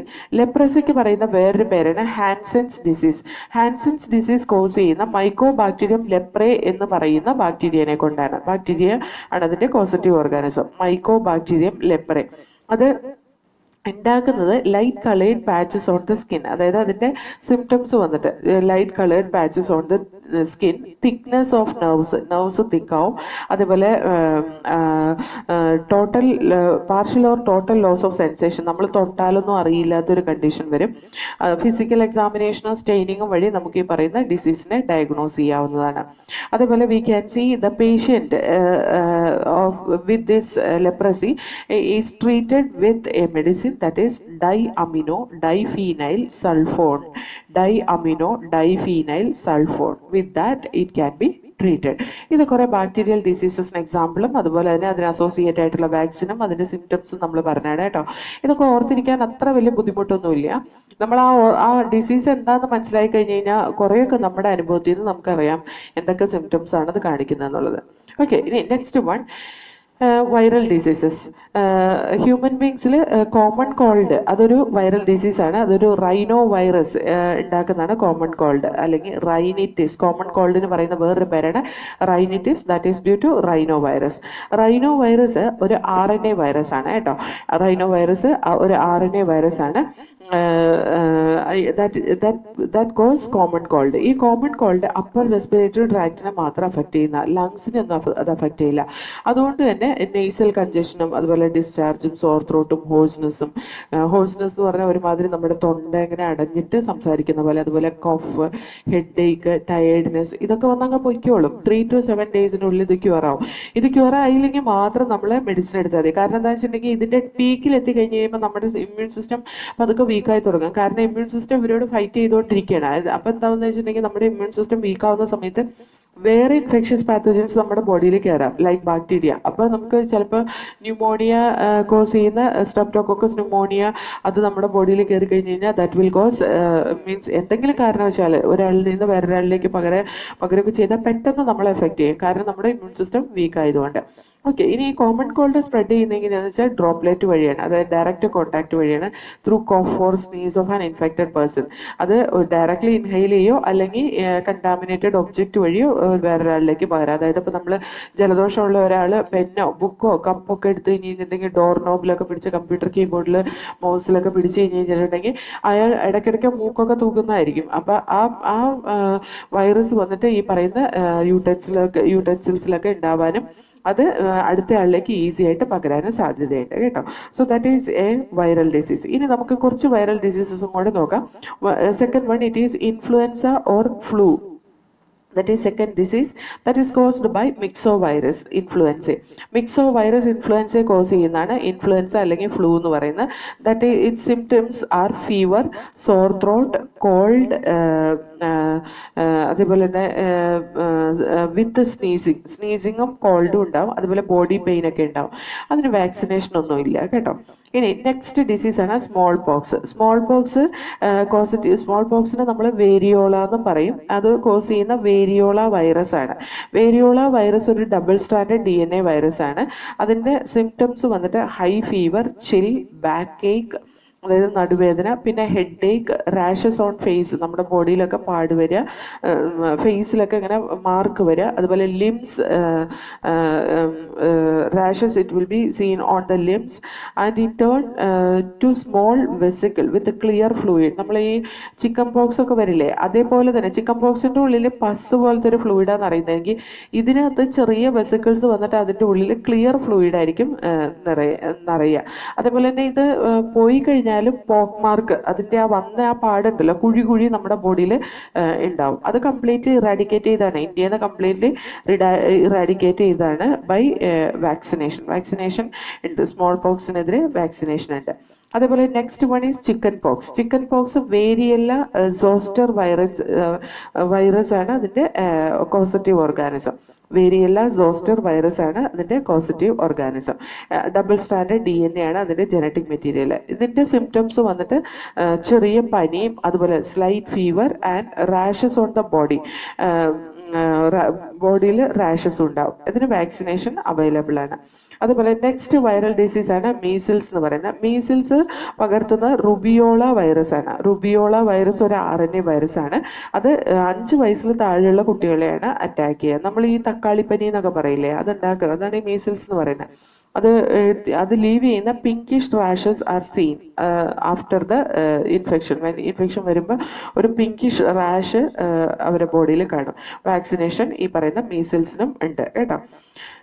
അതേപോലെ next one it is moms it is due to paramyxo virus, RNA virus ആണത്. അത് പരോട്ടിഡ് ഗ്ലാൻഡിനെ എഫക്റ്റ് ചെയ്യുന്നതാണ്. നമ്മളതിന് ഈ മംസിന് പറയുന്ന പേര് മുണ്ടിനീരെന്നൊക്കെ പറയും. പിന്നെ എന്താണ്, അങ്ങനെയൊക്കെയാണ് അതിന് പറയാം. മംസിന് മുണ്ടിനീരെന്നാണ് പറയുന്നത്. നമ്മുടെ ഈ പരോട്ടിഡ് ഗ്ലാൻഡ് സ്വെല്ലായി വരുന്നതിനാണ് മംസ് എന്ന് പറയുന്നത്. പാരാമിക്സോ വൈറസ് ആണ് അതിന്റെ കോസറ്റീവ് ഓർഗാനിസം. ഇത് ചോദിച്ച ക്വസ്റ്റ്യൻ ഒരിക്കൽ. നെക്സ്റ്റ് ഡിസീസ് റാബീസ് അല്ലെങ്കിൽ ഹൈഡ്രോഫോബിയ. റാബീസ് പരത്തുന്ന റാബീസ് വൈറസ് ആണ്. അതൊരു RNA വൈറസ് ആണ്. അത് 100% ഫേറ്റൽ ഡിസീസ് ആണ് കേട്ടോ. 100% ഫേറ്റൽ ഡിസീസ് ആണ് റാബീസ്. അതുപോലെ നെക്സ്റ്റ് വൈറൽ ഡിസീസ് ആണ് ഡെങ്കു. അർബോ വൈറസ് ആണ് പരത്തുന്നത്. അത് ഫ്ലേവി വൈറസിന്റെ ഗ്രൂപ്പിൽപ്പെട്ട ഒരു വൈറസ് ആണ് അർബോ വൈറസ് എന്ന് പറയുന്നത്. അർബോ വൈറസ് ഫ്ലേവി വൈറസ് എന്ന് പറയുന്ന ജീനസിൽ പെട്ടതാണ് അർബോ വൈറസ്. അത് സ്പ്രെഡ് ചെയ്യുന്നത് ഏഡിസ് മസ്കിറ്റോ വഴിയാണ്. ഡെങ്കു വൈറസ് സ്പ്രെഡ് ചെയ്യുന്ന ഏഡിസ് മസ്കിറ്റോ വഴിയാണ്. ഇനി വേറൊരു വൈറൽ ഡിസീസ് ആണ് ചിക്കൻ ഗുനിയ വൈറസ് ആണ് അത് സ്പ്രെഡ് ചെയ്യുന്നത്. ഇതും RNA വൈറസ് ആണ്. ഇതും ഏഡിസ് മസ്കിറ്റോ വഴിയാണ് സ്പ്രെഡ് ചെയ്യുക. ഓക്കെ, ഇത് ഈ ചിക്കൻ ഗുനിയ വൈറസ് ഇൻഫെക്ട് ചെയ്ത് കഴിഞ്ഞാൽ നമുക്ക് ഭയങ്കര ജോയിന്റ് പെയിനും അതുപോലെ ബോഡി പെയിനും ഒക്കെ ആയിരിക്കും. പിന്നെ നിപ്പ എന്ന് പറയുന്നത് ഒരു RNA വൈറസ് ആണ്. അതിന്റെ നാച്ചുറൽ ഹോസ്റ്റ് എന്ന് പറയുന്നത് ബാറ്റ് ആണ് കേട്ടോ. അത് ടെറോപ്പസ് ജീനസിൽ വരുന്ന ബാറ്റ് ആണ് അതിന്റെ നാച്ചുറൽ ഹോസ്റ്റ് എന്ന് പറയുന്നത്. Okay, so these are the different viral infection again. Okay, കുറെ വൈറൽ ഇൻഫെക്ഷൻ ഞാൻ അഡീഷണൽ ആയിട്ട് പറഞ്ഞതിന് ഇത് ചോദിക്കാൻ ചാൻസ് ഉള്ളതുകൊണ്ടാണ് ഞാൻ അഡീഷണൽ ആയിട്ട് ക്രാഷിലും പറയാനുള്ള കാരണം കേട്ടോ. Next one we will see some protozoal diseases. One is malaria. എന്താ പറയാ, പല വർഷങ്ങൾക്ക് മുമ്പ് മുതൽ നമ്മൾ ഫൈറ്റ് ചെയ്യാൻ തുടങ്ങിയ അതായത് നമ്മളെ എഫക്റ്റ് ചെയ്യുന്ന ഒരു ഡിസീസാണ് ഈ പറയുന്ന മലേറിയ എന്ന് പറയുന്നത്. മലേറിയയുടെ causative organism പ്ലാസ്മോഡിയാണ്. Plasmodium different ടൈപ്സിലുണ്ട്. Plasmodium vivax, Plasmodium malaria, Plasmodium falciparum എന്നൊക്കെ പറഞ്ഞിട്ട്. അതിനകത്ത് പ്ലാസ്മോഡിയം ഫാൽസിപ്പാരം ഏറ്റവും ഡേഞ്ചറസ് ആയിട്ടുള്ള that cos malignant malaria. Malignancy ഉണ്ടാക്കുന്ന മലേറിയയാണ് പ്ലാസ്മോഡിയം ഫാൽസിപ്പാരം എന്ന് പറയുന്നത്. ഓക്കെ, ഇനി പ്ലാസ്മോഡിയത്തിന്റെ ലൈഫ് സൈക്കിളിലേക്ക് നമ്മളൊന്ന് നോക്കി കഴിഞ്ഞ് കഴിഞ്ഞിട്ടുണ്ടെങ്കിൽ അത് ഹ്യൂമൻ ബോഡിയിലേക്ക് എൻ്റർ ചെയ്യുന്നത് മൊസ്കിറ്റോ വഴിയാണ്. ഈ എന്താണ് മലേറിയ പരത്തുന്ന മൊസ്കിറ്റോ ക്യൂലെക്സ് മൊസ്കിറ്റോ ആണ് കേട്ടോ. The mosquito which will spread malaria that is Culex mosquito ആണ് ഇത് സ്പ്രെഡ് ചെയ്യുന്നത്. ഇനി പ്ലാസ്മോഡിയം മലേറിയ സ്പ്രെഡ് ചെയ്യുന്ന അനോഫിലസ് മൊസ്കിറ്റോ ആണ്. ഫൈലേറിയാസിസ് ആണ് Culex mosquito. So Plasmodium it is spread by anopheles mosquito. അപ്പൊ ഈ അനോഫിലസ് മൊസ്കിറ്റോ വന്നിട്ട് ഒരു ഹെൽത്തി പേഴ്സണെ കടിക്കുമ്പോൾ അനോഫിലസ് മൊസ്കിറ്റോയുടെ സലൈവറി ഗ്ലാൻഡിലിരിക്കുന്ന അനോഫിലസ് മൊസ്കിറ്റോയുടെ സലൈവറി ഗ്ലാൻഡിലിരിക്കുന്ന സ്പോറോസോയിറ്റ്, അതായത് പ്ലാസ്മോഡിയത്തിന്റെ ഒരു സ്റ്റേജ് ആണ് സ്പോറോസോയിറ്റ് എന്ന് പറയുന്നത്. അത് ഹൈലി ഇൻഫെക്ഷ്യസ് സ്റ്റേജ് ആണ്. ഈ സ്പോറോസോയിറ്റിനെയാണ് ഹ്യൂമൻ ബോഡിയിലേക്ക് ഇൻജെക്ട് ചെയ്യുന്നത്. അത് ഹ്യൂമൻ ബോഡിയിൽ കയറി കഴിഞ്ഞ് കഴിഞ്ഞാൽ നേരെ അത് ബ്ലഡ് വഴി ലിവർ സെല്ലിലേക്കാണ് എൻ്റർ ചെയ്യുക. ലിവർ സെല്ലിൽ എൻ്റർ ചെയ്താൽ ലിവർ സെല്ലിൻ്റെ ഉള്ളിൽ മൾട്ടിപ്പിൾ ഡിവിഷൻ നടന്നിട്ട് അല്ലെങ്കിൽ മൾട്ടിപ്പിൾ ഫിഷൻ നടന്നിട്ട് കുറേ പ്ലാസ്മോഡിയം മലേറിയ അവിടെ ഉണ്ടാക്കും. Then after that the liver cell will be broken and open. ആ ലിവർ സെല്ല് ബ്രേക്ക് ഓപ്പൺ ആയി ഈ പറയുന്ന പ്ലാസ്മോഡിയം മലേറിയ എല്ലാം വീണ്ടും ബ്ലഡിലേക്ക് എത്തും. Then after that it will infect the RBC. പിന്നെ അത് RBCനെയാണ് ഇൻഫെക്ട് ചെയ്യുന്നത്. RBCനെ ഇൻഫെക്ട് ചെയ്ത RBCയുടെ ഉള്ളിലും അത് മൾട്ടിപ്പിൾ മൾട്ടിപ്പിൾ ഫിഷൻ നടത്തി RBCനെ പൊട്ടിക്കും. RBCനെ പൊട്ടിക്കുമ്പോൾ അതിൽ നിന്ന് റിലീസ് ചെയ്യുന്ന ഒരു ടോക്സിൻ ഉണ്ട്, ദാറ്റ് ഈസ് കോൾഡ് ആസ് ഹീമോസോയിൻ. ഈ ഹീമോസോയിൻ എന്ന് പറയുന്ന ടോക്സിൻ റിലീസ് ചെയ്ത് കഴിയുമ്പോൾ ചിൽനെസ്, അതായത് ഇപ്പോൾ മലേറിയ വന്ന ഒരാൾ വല്ലാതെ കിടന്ന് വിറയ്ക്കാൻ തുടങ്ങും. അത് ഈ ഹീമോസോയിന്റെ പ്രസൻസ് കൊണ്ടാണ്. ഈ RBCയും പൊട്ടി പ്ലാസ്മോഡിയം പുറത്തു വന്നു കഴിഞ്ഞാൽ Plasmodium will understand no more asexual reproduction because സ്കാഴ്സിറ്റി will occur. അതായത് അവർക്ക് മാക്സിമം റീപ്രൊഡക്ഷൻ കഴിഞ്ഞു. RBCനെയും പൊട്ടിച്ചു, ലിവർ സെല്ലിനെയൊക്കെ പൊട്ടിച്ചു. അപ്പൊ പിന്നെ ഇനി അവർക്ക് അസെക്ഷുവൽ റീപ്രൊഡക്ഷൻ നടത്താൻ വേണ്ടിയിട്ടുള്ള കണ്ടീഷൻ ഇല്ല. അതുകൊണ്ട് അവർ എന്ത് ചെയ്യുന്ന വെച്ചാൽ they will enter in to sexual reproduction. Sexual റീപ്രൊഡക്ഷനിലേക്ക് enter ചെയ്ത് കഴിഞ്ഞാൽ they will produce male and female gamete. ഈ മെയിൽ ഗ്യാമേറ്റും ഫീമെയിൽ ഗ്യാമേറ്റും നമ്മുടെ ബ്ലഡിൻ്റെ ഉള്ളിൽ കാണും. അപ്പോൾ ഒരു ഡിസീസ്ഡ് ആയിട്ടുള്ള പേഷ്യൻ്റ്, ഒരു മലേറിയ ഉള്ള ഒരു പേഷ്യൻറ്റിനെ ഈ മൊസ്കിറ്റോ വന്ന് ബ്ലഡ് കുടിക്കുമ്പോൾ ബ്ലഡിൽ നിന്ന് മൊസ്കിറ്റോൻ്റെ ബോഡിയിലേക്ക് എത്തുന്ന മെയിൽ ഗ്യാമേറ്റും ഫീമെയിൽ ഗ്യാമേറ്റും കൂടിയിട്ടാണ്. മൊസ്കിറ്റോൻ്റെ സ്റ്റൊമക്കിൻ്റെ ഉള്ളിൽ വെച്ച് മെയിൽ ഗ്യാമേറ്റും ഫീമെയിൽ ഗ്യാമേറ്റും കൂടി ഫ്യൂസ് ചെയ്ത് സൈഗോട്ടായിട്ട് മാറും. അത് പല സ്റ്റേജിൽ ഡെവലപ്മെൻറ്റ് നടന്ന് ലാസ്റ്റ് അത് സ്പോറോസോയിഡ് ഫോമിൽ അതിൻ്റെ സലൈവറി ഗ്ലാൻഡിലേക്ക് എൻ്റർ ചെയ്യും. ഈ ഫെർട്ടിലൈസേഷനും ഡെവലപ്മെൻറ്റും ടേക്ക് പ്ലേസ് ചെയ്യുന്ന മൊസ്കിറ്റോൻ്റെ സ്റ്റൊമക്കിൻ്റെ ഉള്ളിലാണ്, ഓർത്തിരുന്നോളാം കേട്ടോ. എന്നിട്ട് അതിൻ്റെ ഡെവലപ്മെൻറ്റൽ സ്റ്റേജ്, അതായത് സൈഗോട്ട് ഡെവലപ്പ് ആയതിനു ശേഷം സൈഗോട്ടിൻ്റെ ഡെവലപ്മെൻറ്റൽ സ്റ്റേജ് പല അതായത് മീറോസോയിഡ്, സ്പോറോസോയിഡ് എന്നൊക്കെ പറഞ്ഞാൽ പല ഡെവലപ്മെൻറ്റൽ സ്റ്റേജ് ഉണ്ട്. അതിനകത്ത് സ്പോറോസോയിഡ് ആയിട്ട് മാറുന്നത് സലൈവറി ഗ്ലാൻഡിൻ്റെ അടുത്ത് വരുമ്പോഴാണ്. സലൈവറി ഗ്ലാൻഡിൽ അത് സ്പോറോസോയിഡ് ആയിട്ടാണ് കാണുക. ഈ ആണ് പിന്നീട് ഒരു ഹെൽത്തി പേഴ്സണെ ഈ പറയുന്ന അനോഫിലസ് മൊസ്കിറ്റോ കടിക്കുമ്പോൾ ആ ഡിസീസ് നെക്സ്റ്റ് പേഴ്സണിലേക്ക് സ്പ്രെഡ് ആവുന്നത്. ഓക്കെ, അപ്പൊ ഈ രീതിയിലായിരിക്കും ഇതിന്റെ ലൈഫ് സൈക്കിൾ. അപ്പൊ നമുക്ക് ഈ ഒരു ലൈഫ് സൈക്കിളിൽ നമുക്ക് മനസ്സിലാകുന്ന എന്താണ്, ഈ പ്ലാസ്മോഡിയത്തിനെ ജീവിക്കാൻ വേണ്ടിയിട്ട് 2 ഹോസ്റ്റ് ഓർഗാനിസം വേണം. അതിന്റെ മേജർ ഹോസ്റ്റ് എന്ന് പറയുന്നത് അനോഫിലസ് മൊസ്കിറ്റോവും അതിന്റെ ഇന്റർമീഡിയറ്റ് ഹോസ്റ്റ് വന്നിട്ട് ഹ്യൂമൻ ബീങ്ങുമാണ്. അത് മേജർ ഹോസ്റ്റ് അനോഫിലസ് മൊസ്കിറ്റോ എന്ന് പറയാനുള്ള കാരണം എന്താണെന്ന് വെച്ചാൽ അവിടെയാണ് സെക്ഷുവൽ റീപ്രൊഡക്ഷൻ നടക്കുക. മേജർ ഹോസ്റ്റിലാണ് സെക്ഷുവൽ റീപ്രൊഡക്ഷൻ നടക്കുക. അങ്ങനെയാണെങ്കിൽ ഗ്യാമീറ്റിന്റെ ഫോർമേഷൻ ഹ്യൂമൻ ബീയിങ്ങിലല്ലേ നടന്നേ എന്ന് ചോദിച്ചാൽ സെക്ഷുവൽ റീപ്രൊഡക്ഷന്റെ മേജർ ഈവന്റ് വന്ന ഫെർട്ടിലൈസേഷനാണ്. ആ ഫെർട്ടിലൈസേഷൻ നടന്ന അനോഫിലസ് മൊസ്കിറ്റോയിലാണ്. അതുകൊണ്ട് തന്നെ we can say mosquito host is the major host for this particular organism. ഇനി നെക്സ്റ്റ് പ്രോട്ടോസോവൽ ഇൻഫെക്ഷൻ ആണ് എൻഡമീബ ഹിസ്റ്റോലിറ്റിക്ക, അമീബിയാസിസ്. അമീബിയാസിസ് എന്ന് പറയുന്ന അമീബിക് ഡിസെൻട്രി ആണ്. ഈ അമീബിയാസിസ് എൻഡമീബ ഹിസ്റ്റോലിറ്റിക്ക എന്ന് പറയുന്ന പ്രോട്ടോസോവൽ ഇൻഫെക്ഷൻ ഉണ്ടാക്കുന്നത് ലാർജ് ഇൻറ്റസ്റ്റൈനിലാണ്. അതിൻ്റെ സിംറ്റംസ് വന്നിട്ട് കോൺസ്റ്റിപ്പേഷൻ, അബ്ഡോമിനൽ പെയിൻ, ക്രാംസ്, അതുപോലെ stool with excess mucus and blood clot, ഇതൊക്കെയാണ് ഇതിൻ്റെ സിംറ്റംസ് വന്നത്. ഇത് എങ്ങനെയാണ് സ്പ്രെഡ് ചെയ്യുന്നതെന്ന് വെച്ചാൽ house fly act as A mechanical carrier. ഇത് ഈ പാരസൈറ്റിനെ ട്രാൻസ്മിറ്റ് ചെയ്യുന്ന ഒരു ഇൻഫെക്റ്റഡ് പേഴ്സൻ്റെ ഫീക്കൽ മാറ്ററിൽ വന്നിരുന്ന ഫ്ലൈസ് ഒക്കെ വന്നിട്ട് ഫുഡിലോ അല്ലെങ്കിൽ ഫുഡ് പ്രോഡക്ട്സിലൊക്കെ വന്ന് ഇരുന്ന് കഴിഞ്ഞാൽ ദേ ക്യാൻ കണ്ടാമിനേറ്റ് ദിസ് ഫുഡിനെ കണ്ടാമിനേറ്റ് ചെയ്യാൻ പറ്റും. അതുപോലെ ഡ്രിങ്കിങ് വാട്ടറിനെയൊക്കെ കണ്ടാമിനേറ്റ് ചെയ്യാൻ സാധ്യതയുണ്ട്. ഈ കണ്ടാമിനേറ്റഡ് വാട്ടർ അല്ലെങ്കിൽ കണ്ടാമിനേറ്റഡ് ഫുഡ് ഒരു ഹ്യൂമൻ ബീങ് എടുക്കുമ്പോഴാണ് ഈ പറയുന്ന ഇൻഫെക്ഷൻ നമ്മുടെ ബോഡിയിലേക്ക് എൻ്റർ ചെയ്യുക. ഇത് ലാർജ് ഇൻറ്റസ്റ്റൈനെ അഫക്റ്റ് ചെയ്യുന്ന ഡിസീസാണ് അമീബിയാസിസ് എന്ന് പറയുന്നത്. Okay, that effect the large intestine. ഏത് പാർട്ടിനെയാണ്, ഏത് ബോഡി പാർട്ടിനെയാണ് അത് എഫക്ട് ചെയ്യുന്നതെന്ന് ചോദിക്കും. ഇനി അസ്കാരിസ് എന്ന് പറയുന്ന ഇനി ഹെൽമിത്ത് ഇൻഫെക്ഷൻ. ഓക്കെ, അസ്കാരിസ് ഓരോന്നോരോന്ന് നോക്കാം. ഹെൽമിത്ത് ഇൻഫെക്ഷൻ എന്ന് പറയുന്ന ചെറിയ വിരകൾ കൊണ്ടുണ്ട് ഉണ്ടാകുന്ന ഇൻഫെക്ഷൻ ആണ് ഹെൽമിത്ത് infection. Okay, first one Ascaris ലുംബ്രിക്കോയിഡ് എന്ന് പറയുന്ന ഒരു നെമാറ്റോഡാണ് അസ്കാരിയാസിന് കാരണമാണ്. അസ്കാരിയാസിസ് എന്ന് പറയുന്ന ഡിസീസിന് കാരണമാണ്. ഈ അസ്കാരിയാസിസ് എന്ന് പറഞ്ഞാൽ എന്താണെന്ന് വെച്ചാൽ അതിൻ്റെ സിംറ്റംസ് ഒക്കെ വന്നിട്ട് ഇന്റേണൽ ബ്ലീഡിങ്ങും മസ്കുലാർ പെയിനും ഫീവറും അനീമിയ, അതുപോലെ ബ്ലോക്കേജ് ഓഫ് ഇൻറ്റസ്റ്റിനൽ പാസേജ്, ഇതൊക്കെയാണ് അതിൻ്റെ സിംറ്റംസ് വന്നിട്ട്. ഇത് എങ്ങനെയാണ് പടരുന്നതെന്ന് വെച്ചാൽ ഈ പാരസൈറ്റിൻ്റെ എഗ്ഗ് വന്നിട്ട് എക്സ്ക്രീറ്റ് ചെയ്യും ഒരു ഇൻഫെക്ഷ്യസ് പേഴ്സണിൽ നിന്ന്. അത് ഫീക്കൽ മാറ്ററിലെത്തും. ഈ ഫീക്കൽ മാറ്റർ സോയിലിനെയും വാട്ടറിനെയും പ്ലാന്റ്സിനെയും ഒക്കെ കണ്ടാമിനേറ്റ് ചെയ്യാനുള്ള സാധ്യതയുണ്ട്. ഹെൽത്തി പേഴ്സൺ ഇതിനെ അക്യൂർ ചെയ്യുന്നത് കണ്ടാമിനേറ്റഡ് വാട്ടർ, ഫുഡ്, വെജിറ്റബിൾസ് ഒക്കെ വഴിയാണ്. ഓക്കെ, ഫ്രൂട്ട്സ്, വെജിറ്റബിൾസ് ഒക്കെ വഴി ഇതിനെ കണ്ടാമിനേറ്റ് ചെയ്യും. ആ കണ്ടാമിനേറ്റഡ് ഫുഡ് ഒരാൾ എടുക്കുമ്പോൾ അതുവഴിയാണ് നമ്മുടെ ബോഡിയിൽ ഇത് എൻ്റർ ചെയ്യുന്നത്. ഇനി നെക്സ്റ്റ് വൺ ഈസ് ഉച്ചറേറിയ. ഉച്ചറേറിയ എന്ന് പറയുന്ന ഉച്ചറേറിയ ബാൻക്രോഫ്റ്റി, ഉച്ചറേറിയ മലായി, അതൊക്കെ അതിന് ഡിഫറെൻറ്റ് സ്പീഷീസ് ആണ് കേട്ടോ. അതൊരു ഫൈലേറിയൽ വേം ആണ്. ഇതും ഒരു നെമാറ്റോഡ് ഇൻഫെക്ഷൻ ആണ്. സ്ലോലി ഡെവലപ്പിംഗ് ക്രോണിക് ഇൻഫ്ലമേഷൻ ആണ് അതിന്റെ സിംറ്റം വന്നിട്ട്. അത് ക്രോണിക് ഇൻഫ്ലമേഷൻ കാണിക്കുന്നത് ലോവർ ലിംബിലും അതേപോലെ തന്നെ ജെനിറ്റൽ ഓർഗൻസിലും ഒക്കെയാണ്. അതേപോലെ ഇത് എഫക്റ്റ് ചെയ്യുന്ന lymphatic വെസൽസിനെയാണ്. Lower ലിംസിലുള്ള lymphatic വെസൽസിൽ lymph accumulate ചെയ്യും.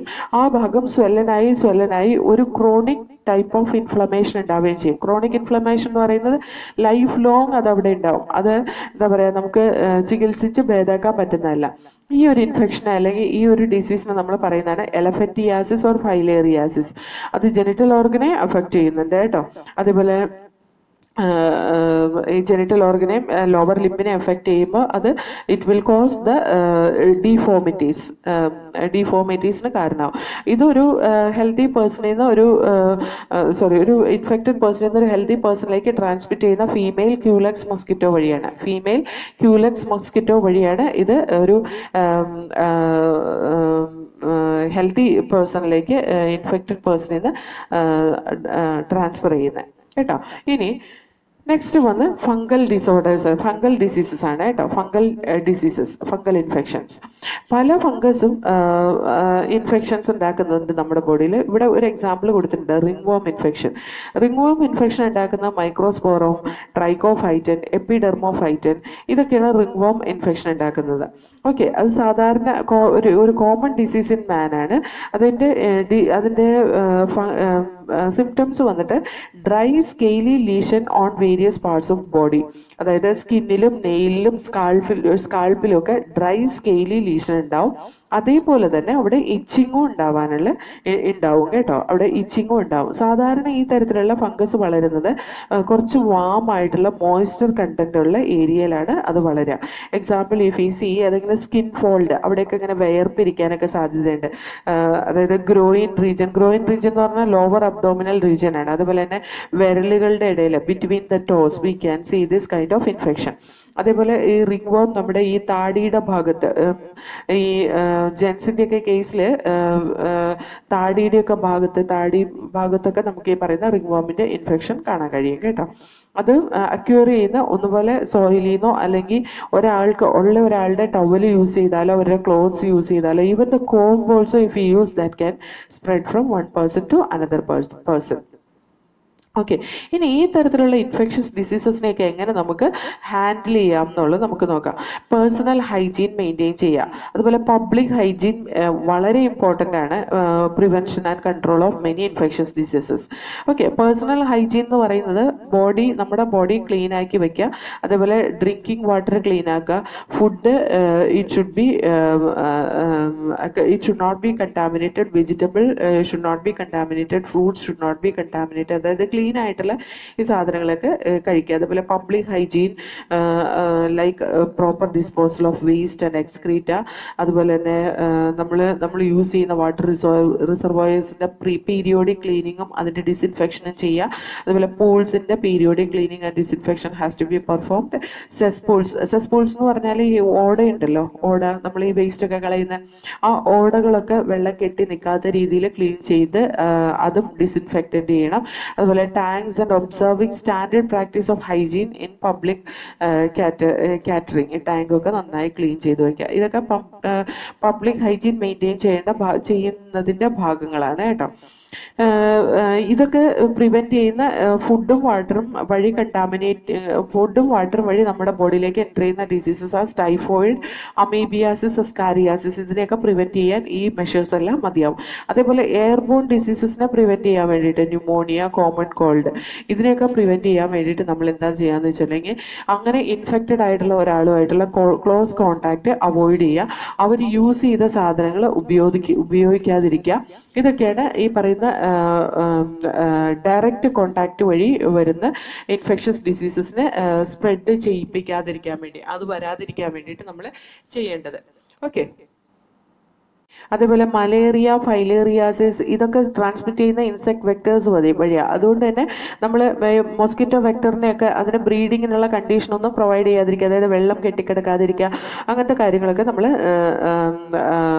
ശ്രദ്ധിക്കുക. അതായത് നമ്മുടെ വീട്ടിലെ ഹൗസ് ഹോൾഡ് കൂളേഴ്സ് ഒക്കെ ഉണ്ടെങ്കിൽ കൂളറിൻ്റെ ഉള്ളിലുള്ള വെള്ളം അവിടെ കെട്ടിക്കിടന്നാൽ മോസ്കിറ്റോ വരും. ഈവൻ എന്തിനാ ഫ്രിഡ്ജിൻ്റെ ബാക്കിലിരിക്കുന്ന ആ വെള്ളം കെട്ടിക്കിടക്കുന്ന ആ ഏരിയയിൽ അവിടെ ഈ പറയുന്ന മോസ്കിറ്റോ നമ്മൾ ശ്രദ്ധിച്ചില്ലെങ്കിൽ അവിടെ മോസ്കിറ്റോ മുട്ടയിടാനും അവിടെ ലാർവ ഉണ്ടാവാനും സാധ്യതയുണ്ട്.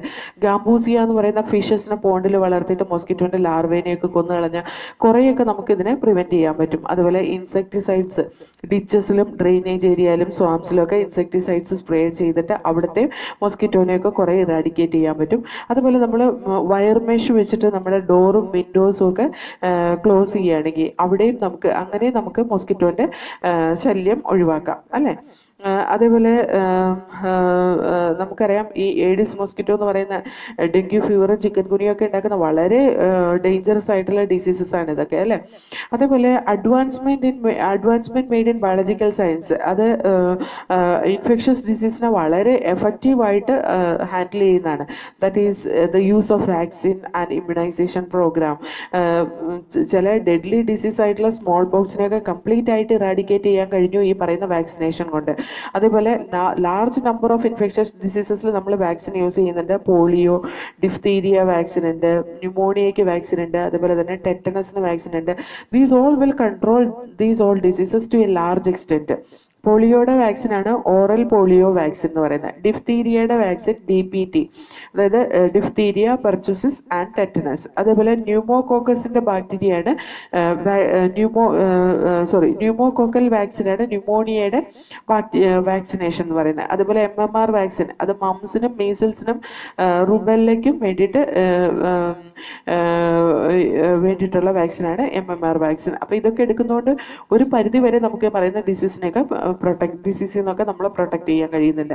അതേപോലെ ബയോടെക്നോളജിയുടെ ഡെവലപ്മെന്റോട് കൂടിയിട്ട് പുതിയ സേഫ് ആയിട്ടുള്ള വാക്സിൻസിന്റെ ഇൻട്രൊഡക്ഷനും അതുപോലെ ആന്റിബയോട്ടിക്സിന്റെ ഇൻട്രൊഡക്ഷനും ഒക്കെ വന്നത് ഈ ഒരു ഇൻഫെക്ഷസ് ഡിസീസസിനെയൊക്കെ എഫക്റ്റീവായിട്ട് ട്രീറ്റ് ചെയ്യാൻ ഹെൽപ്പ് ചെയ്യുന്നതാണ് കേട്ടോ. പോകുന്നത് ഇമ്മ്യൂണിറ്റിയാണ് കേട്ടോ. ഇമ്മ്യൂണോളജിയിലെ ഒരു ചെറിയ പീസ് മാത്രമാണ്. ശരിക്കും പറഞ്ഞാൽ ഇമ്മ്യൂണോളജിയുടെ ബേസിക് ആയിട്ടുള്ള കുറച്ച് കാര്യങ്ങൾ നമുക്കിവിടെ പഠിക്കാം. അത് ഞാൻ എത്ര മനസ്സിലാക്കി തരാൻ പറ്റുമോ എനിക്ക് കഴിയുന്ന രീതിയിൽ ഞാൻ മനസ്സിലാക്കി തരാം. അത് ഒരുപാട് വാസ്റ്റ് ആയിട്ടുള്ളൊരു ടോപ്പിക്കാണ്, പക്ഷെ നമ്മൾ വളരെ കുറച്ച് മാത്രമേ അതിൽ പഠിക്കുന്നുള്ളൂ. ഓക്കെ. അപ്പോൾ ഇമ്മ്യൂണിറ്റി എന്ന് പറയുന്നത് എന്താണ്? നമുക്കറിയാം, നമ്മൾ എല്ലാ ദിവസവും പലതരത്തിലുള്ള പാത്തോജനിക് ഓർഗാനിസത്തിന് എക്സ്പോസ്ഡ് ആയിട്ടാണ് നമ്മൾ ജീവിക്കുന്നത്, അല്ലേ? പക്ഷെ നമുക്ക് എപ്പോഴും ഡിസീസ് ഉണ്ടാവാറുണ്ടോ? ഇല്ല. Because there is A defence mechanism in our body for fighting against the pathogenic organism. അതിനെയാണ് നമ്മൾ പറയാ ഇമ്മ്യൂണിറ്റി എന്ന്. ഇമ്മ്യൂണിറ്റി രണ്ട് തരത്തിലുണ്ട്. ഇന്നേറ്റ് ഇമ്മ്യൂണിറ്റി ഉണ്ട്, അതേപോലെ തന്നെ അക്വയർഡ് ഇമ്മ്യൂണിറ്റി ഉണ്ട്. ഇന്നേറ്റ് ഇമ്മ്യൂണിറ്റി എന്ന് പറഞ്ഞാൽ ബൈ ബർത്ത് നമുക്ക് ഉണ്ടാകുന്ന ഇമ്മ്യൂണിറ്റിയാണ് ഇന്നേറ്റ് ഇമ്മ്യൂണിറ്റി എന്ന് പറയുന്നത്. അത് നോൺ സ്പെസിഫിക് ആയിരിക്കും. ഏത് തരത്തിലുള്ള ഇൻഫെക്ഷൻ വന്നാലും ആ ഇന്നേറ്റ് ഇമ്മ്യൂണിറ്റി എന്ന് പറയുന്നത് സ്പെസിഫിക് ആയിട്ടുള്ളതല്ല, അത് നോൺ സ്പെസിഫിക് ആയിട്ടുള്ള ഇമ്മ്യൂണിറ്റിയാണ് കേട്ടോ. അതുകൊണ്ട് തന്നെ it provide different types of barriers to the entry of foreign agent in to our body. നമ്മുടെ ബോഡിയിലേക്ക് ഫോറിൻ ഏജൻസ് എൻട്രി ചെയ്യാതിരിക്കാൻ വേണ്ടിയിട്ട് പലതരത്തിലുള്ള ബാരിയേഴ്സും ഈ ഇന്നേറ്റ് ഇമ്മ്യൂണിറ്റിയിൽ കാണുന്നുണ്ട്. 4 ടൈപ്സ് ഓഫ് ബാരിയേഴ്സ് ഇവിടെ കൊടുത്തിട്ടുണ്ട്. ഒന്ന് ഫിസിക്കൽ ബാരിയർ, ഒന്ന് physiological barrier, cellular barrier and cytokine barrier. എന്താണ് ഫിസിക്കൽ ബാരിയർ എന്ന് പറയുന്നത്? Skin on our body is main barrier. Barrier, അതായത് സ്കിൻ, നമ്മുടെ ബോഡിയുടെ സ്കിന്നും കൊണ്ട് മൈക്രോ ഓർഗാനിസംസ് നമ്മുടെ ബോഡിയിലേക്ക് എൻട്രി ചെയ്യാതിരിക്കാൻ പ്രിവെന്റ് ചെയ്യും. Especially the സ്ട്രേറ്റം കോർണിയം layer of skin, സ്ട്രേറ്റം കോർണിയം layer of skin that will prevent the entry of micro organism inside our body. അതേപോലെ തന്നെ mucus coating of the epithelium lining the respiratory, gastro ഇൻറ്റെസ്റ്റിനൽ and യൂറിനോജെനിറ്റൽ tract. Mucus coating അത് വേറൊരു തരത്തിലുള്ള physical barrier ആണ്. It also help in trapping microbe entering our body. നമ്മുടെ ബോഡിയിലേക്ക് micro ഓർഗാനിസത്തിനെ enter ചെയ്യുന്നതിനെ trap ചെയ്യുന്നതാണ് ഈ പറയുന്ന mucus coating. Okay, this is the physical barrier. ഇനി ഫിസിയോളജിക്കൽ ബാരിയർ എന്താണ്? സ്റ്റൊമക്കിൽ സെക്രീറ്റ് ചെയ്യുന്ന ആസിഡ്, മൗത്തിൽ സെക്രീറ്റ് ചെയ്യുന്ന saliva, because saliva contain lysozyme, അതുപോലെ ടിയേഴ്സിലുള്ള ലൈസോസൈം, അതേപോലെ ലിവറിൽ നിന്ന് സെക്രീറ്റ് ചെയ്യുന്ന ബൈല്, അതുപോലെ ഇയറിൽ നിന്ന് സെക്രീറ്റ് ചെയ്യുന്ന ഇയർ വാക്സ് അല്ലെങ്കിൽ സെറുമെൻ. ഇതൊക്കെ ഫിസിയോളജിക്കൽ ബാരിയേഴ്സ് ആണ്. ഇനി സെല്ലുലാർ ബാരിയേഴ്സ് ഉണ്ട്. സെല്ലുലാർ ബാരിയേഴ്സ് എന്ന് പറയുന്നത് സർട്ടൻ ടൈപ്പ് ഓഫ് ല്യൂക്കോസൈറ്റ് ആണ്, അല്ലെ WBC ആണ് നമ്മുടെ ബോഡിയിലെ ഡിഫൻസ് സെൽസ് എന്ന് പറയുന്നത്. അതിനകത്ത് പോളിമോർഫോ ന്യൂക്ലിയർ ല്യൂക്കോസൈറ്റ് അല്ലെങ്കിൽ ന്യൂട്രോഫിൽസ്, ഏറ്റവും കൂടുതൽ WBC എന്ന് പറയുന്ന പോളിമോർഫോ ന്യൂക്ലിയർ ല്യൂക്കോസൈറ്റ്സ് അല്ലെങ്കിൽ ന്യൂട്രോഫിൽസ് ആണ് കേട്ടോ. അതും മോണോസൈറ്റ്സും സാധാരണ ഫാഗോസൈറ്റിക് സെൽസ് ആയിട്ട് ആക്ട് ചെയ്യുന്നതാണ്. പോളിമോർഫോ nuclear leucocytes and monocytes they act as the phagocytic cells. അതുപോലെ നാച്ചുറൽ കില്ലർ സെൽസ്, അത് വേറൊരു തരത്തിലുള്ള സെല്ലുലാർ ബാരിയർ ആണ്. Natural killer cells actually natural killer cells അതൊരു തരത്തിലുള്ള ലിംഫോസൈറ്റ് ആണ്. സാധാരണ അത് സ്പ്ലീനിലും ലിംഫ് നോഡിലും അതുപോലെ റെഡ് ബോൺ മാരോയിലും ഒക്കെയാണ് കാണുക. അതിന് ആൻറ്റിജൻ റിസപ്റ്റർ സൈറ്റ് ഒന്നുമില്ല. ടി ലിംഫോസൈറ്റ്സിനെ ബി ലിംഫോസൈറ്റ്സിനെ പോലെ ആൻറ്റിജൻ റിസപ്റ്റർ സൈറ്റ് ഒന്നുമില്ല. പക്ഷെ നാച്ചുറൽ കില്ലർ സെൽസ് എങ്ങനെയാണ് ഒരു സെല്ലിനെ പാത്തോജനിക് ആയിട്ട് അല്ലെങ്കിൽ ഫോറിൻ പാർട്ടിക്കിളിനെ കൊന്നുകളയുന്നതെന്ന് വെച്ചാൽ it cos cellular destruction by natural killer cells do സൈറ്റോലൈസിസ് by പെർഫോറിറ്റ്സ്. അതായത് പാത്തോജനിക് ആയിട്ടുള്ള സെല്ലിൻ്റെ സർഫസിൻ്റെ മേലെ അത് പെർഫൊറേഷൻസ് ഉണ്ടാക്കും, അതായത് ചെറിയ ചെറിയ ഹോൾസ് ഉണ്ടാക്കും. എന്നിട്ട് ആ ഹോൾസിൻ്റെ ഉള്ളിലേക്ക് വെള്ളം കയറിയിട്ട് അത് അപ്പോപ്റ്റോസിസ് നടക്കും, അതായത് സെല്ല് ബ്രേക്ക് ആയി പോകും. അങ്ങനെയാണ് natural killer cells phagocytic pathogenic ഓർഗാനിസത്തിനെ കൊന്നുകളയുന്നത് കേട്ടോ. ഇനി മാക്രോഫേജസ് വാൻഡറിങ് ടൈപ്പ് ഓഫ് മാക്രോഫേജസും ഉണ്ട്, ഫിക്സഡ് ടൈപ്പ് ഓഫ് മാക്രോഫേജസും ഉണ്ട്. മാക്രോഫേജസിന്റെ ഫംഗ്ഷനും ഫാഗോസൈറ്റോസിസ് ആണ് കേട്ടോ. ഇനി fixed type of macrophages it is present in appropriate macrophage it is present in different organs. കുറെ എക്സാമ്പിൾസ് നമ്മൾ അറിഞ്ഞിരിക്കണം, കാരണം ഇത് ചോദിച്ചിട്ടുള്ളതാണ്. പൾമനറി ആൽവിയോളാർ മാക്രോഫേജ് ലങ്സിലാണ് ഇരിക്കുന്നത്, പൾമനറി ആൽവിയോളാർ മാക്രോഫേജസ്. അതുപോലെ ഹിസ്റ്റിയോസൈറ്റ്സ് ഇരിക്കുന്നത് connective ടിഷ്യൂസിലാണ്. കുപ്ഫർ cells KUPFFER കുപ്ഫർ cells ലിവറിലിരിക്കുന്ന macrophages ആണ് കുപ്ഫർ സെൽസ് എന്ന് പറയുന്നത്. ഗ്ലോമറുലാർ മെസാഞ്ചിയൽ സെൽസ് അത് കിഡ്നിയിലുള്ള മാക്രോഫേജസ് ആണ്, ഗ്ലോമറുലാർ മെസാഞ്ചിയൽ സെൽസ്.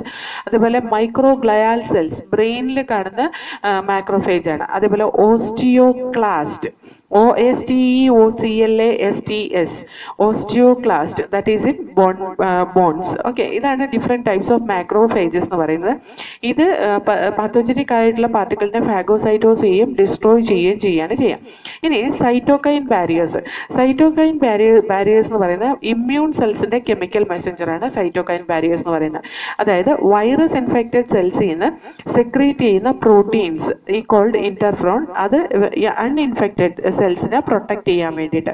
അതായത് non infected cells from further viral infection will be protected by this cytokine barriers. Okay, cytokine barriers are chemical messengers of immune cells ആണ്. Cytokines are chemical messengers of immune cells. ഇനി നമുക്ക് പഠിക്കാനുള്ളത് acquired immunity ആണ്. ഇപ്പൊ നമ്മൾ പറഞ്ഞത് innate immunity ആണ്. By birth we are getting the immunity. എങ്ങനെയാ by birth നമുക്ക് immunity കിട്ടുക?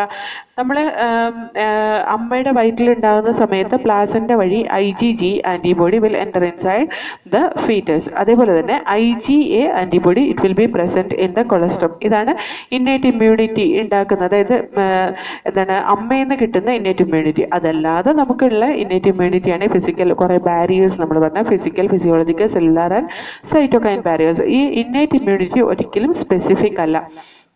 ഇനി നമുക്ക് അക്വയർഡ് ഇമ്മ്യൂണിറ്റിയാണ് പഠിക്കാനുള്ളത്. എന്താണ് അക്വയർഡ് ഇമ്മ്യൂണിറ്റി? അക്വയർഡ് ഇമ്മ്യൂണിറ്റി എന്ന് പറഞ്ഞാൽ നമുക്ക് ലൈഫിൽ നിന്ന് അക്വയർ ചെയ്യുന്ന ഇമ്മ്യൂണിറ്റിയാണ് നമ്മൾ അക്വയർഡ് ഇമ്മ്യൂണിറ്റി എന്ന് പറയുന്നത്. ഓക്കെ, ഇത് സാധാരണ വെർട്ടിബ്രേറ്റ്സിൽ മാത്രം കാണുന്ന ഒരു ഫീച്ചറാണ് കേട്ടോ.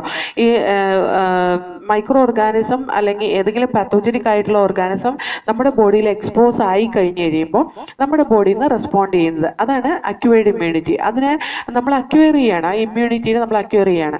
അതിൻ്റെ ഫീച്ചേഴ്സ് എന്തൊക്കെയാണെന്ന് വെച്ചാൽ സ്പെസിഫിസിറ്റി. അക്വയർഡ് ഇമ്മ്യൂണിറ്റി എപ്പോഴും സ്പെസിഫിക് ആയിരിക്കും, ഒരു സ്പെസിഫിക് മൈക്രോ ഓർഗാനിസത്തിനെതിരായിരിക്കും അതിൻ്റെ ഇമ്മ്യൂണിറ്റി. അതേപോലെ ഡൈവേഴ്സിറ്റി, പലതരത്തിലുള്ള ഇതേപോലത്തെ മൈക്രോ ഓർഗാനിസമായിട്ട് സ്പെസിഫിക് ആയിട്ട് അതിനെ ബൈൻഡ് ചെയ്യാൻ പറ്റും. അതേപോലെ തന്നെ self and non self discrimination ചെയ്യാൻ പറ്റും. അവർക്ക് അവരവൻ്റെ സെൽസിനെ സെപ്പറേറ്റ് ചെയ്ത് അറിയാൻ പറ്റും ഈ പറയുന്ന അക്വയർഡ് ഇമ്മ്യൂണിറ്റിക്ക്. അതേപോലെ memory cells can be produced. Memory, അതായത് ഒരിക്കൽ ഇൻഫെക്ഷൻ വന്നു കഴിഞ്ഞിട്ടുണ്ടെങ്കിൽ that information can be stored in the memory cells. അത് സ്റ്റോർ ചെയ്ത് വെക്കുകയും പിന്നീട് അത് എക്സ്പ്രസ് ചെയ്യുകയും ചെയ്യുന്നത് നമുക്ക് കാണാം. അപ്പോൾ acquired ഇമ്മ്യൂണിറ്റിയിൽ it gives primary response and secondary response. Okay, എന്ന് പറഞ്ഞാൽ V told already it can keep it's memory, അല്ലേ? പ്രൈമറി റെസ്പോൺസ് എന്ന് പറയുന്നത് ആദ്യമായിട്ട് നമ്മുടെ ബോഡിയിലേക്ക് ഒരു പാത്തോജനിക് ഓർഗാനിസം വന്നാൽ നമ്മുടെ ബോഡി വളരെ പതുക്കെ ലോ ഇൻറ്റൻസിറ്റിയിൽ അതിനെതിരായിട്ട് വർക്ക് ചെയ്യും. അതിനെ പ്രൈമറി റെസ്പോൺസ് എന്ന് പറയുന്നത്. പിന്നെയും സെയിം പാത്തോജൻ നമ്മുടെ ബോഡിയിലേക്ക് കയറി കഴിഞ്ഞ് കഴിഞ്ഞാൽ we will keep the memory of the particular antigen. എന്നിട്ട് ഹൈലി ഇൻറ്റൻസിഫൈഡ് ആയിട്ടുള്ള സെക്കൻഡറി അല്ലെങ്കിൽ അനാംനെസ്റ്റിക് റെസ്പോൺസ് റിലീസ് ചെയ്യുക. അത് വളരെ ഫാസ്റ്റ് ആയിട്ടായിരിക്കും റിലീസ് ചെയ്യുക. അത് first memory of the first encounter അനുസരിച്ചിട്ടായിരിക്കും നമ്മൾ ഈ പറയുന്ന സെക്കൻഡറി ഇമ്മ്യൂൺ റെസ്പോൺസ് ഉണ്ടാവുക. Okay, primary and secondary immune response carry out ചെയ്യുന്നത് special type of cells, lymphocytes കൊണ്ടാണ്. രണ്ട് സ്പെഷ്യൽ ടൈപ്പ് ഓഫ് ലിംഫോസൈറ്റ്സ് ആണുള്ളത്, ഒന്ന് ബി ലിംഫോസൈറ്റും ഒന്ന് ടി ലിംഫോസൈറ്റ്സും. നമുക്കറിയാം in the lymphocytes it will be developed in the liver during the fetal stage and it will be developed in the bone marrow during the adult stage. നമ്മൾ fetal സ്റ്റേജിൽ ലിവറിലും അതുപോലെ തന്നെ bone മാരോയിലാണ് adult സ്റ്റേജിൽ ഈ പറയുന്ന lymphocytes develop ചെയ്യുന്നത്.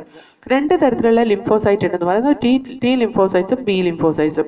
ഈ T lymphocytes എന്ന് പറയുന്നത് ആഫ്റ്റർ ദ ഫോർമേഷൻ തൈമസിലേക്ക് മൈഗ്രേറ്റ് ചെയ്ത് അവിടെയാണ് അത് ഡിഫറൻഷിയേറ്റ് ചെയ്യുക. അതേപോലെ ബി ലിംഫോസൈറ്റ്സ് എന്ന് പറയുന്ന ബോൺ മാരോയിലാണ് അത് ഡിഫറൻഷിയേറ്റ് ചെയ്യുക. Final maturation of the young lymphocyte occurs in the lymphoid tissues. അതിൻ്റെ കംപ്ലീറ്റ് മെച്ചുറേഷൻ നടക്കുന്ന ലിംഫോയിഡ് ടിഷ്യൂസിലാണ്. ലിംഫോയിഡ് ടിഷ്യൂസ് എന്ന് പറയുന്നത് it include lymph nodes, spleen, tonsils, ഇതൊക്കെയാണ് കേട്ടോ ലിംഫോയിഡ് ടിഷ്യൂസ് എന്ന് പറയുന്നത്. അപ്പോൾ ഈ ബി സെൽസിനെ ബി സെൽ എന്ന് വിളിക്കാനുള്ള കാരണം എന്താ അറിയോ? ആ ബി സെല്ല് ഫസ്റ്റ് അത് മൾട്ടിപ്ലൈ ചെയ്യുന്നത് കണ്ടത് ബർസ ഓഫ് ഫെബ്രീഷ്യസ് എന്ന് പറയുന്ന ബേർഡിൻ്റെ ക്ലോയാക്കൽ റീജിയനിലാണ്. അതുകൊണ്ടാണ് അതിനെ ബി സെൽ എന്ന് റെപ്രസെൻ്റ് ചെയ്യുന്നത്. നമ്മുടെയൊക്കെ കേസിൽ അത് ബോൺ മാരോയിലാണ് ഉണ്ടാകുന്നത്. ഓക്കെ, ഈ ബി ലിംഫോസൈറ്റ്സും ടി ലിംഫോസൈറ്റ്സും തമ്മിലുള്ള വ്യത്യാസം എന്താണെന്ന് വെച്ചാൽ T lymphocytes it produces cell mediated immunity and B lymphocytes it produces the humoral immunity.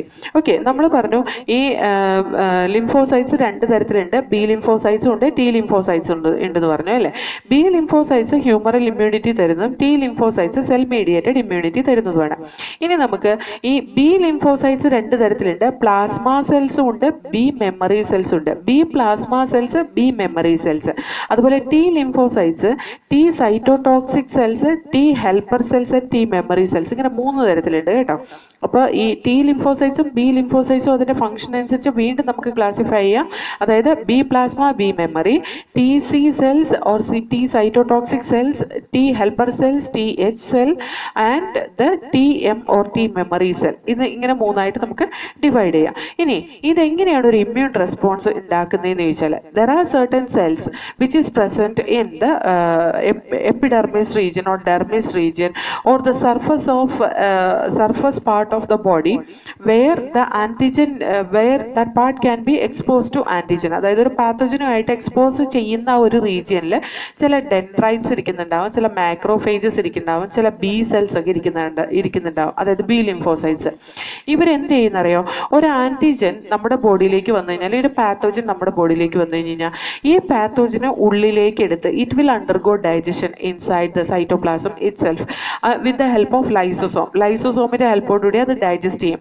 ഇത് ഡൈജസ്റ്റ് ചെയ്ത് കഴിഞ്ഞ് കഴിഞ്ഞാൽ എന്ത് പറ്റുന്നറിയോ?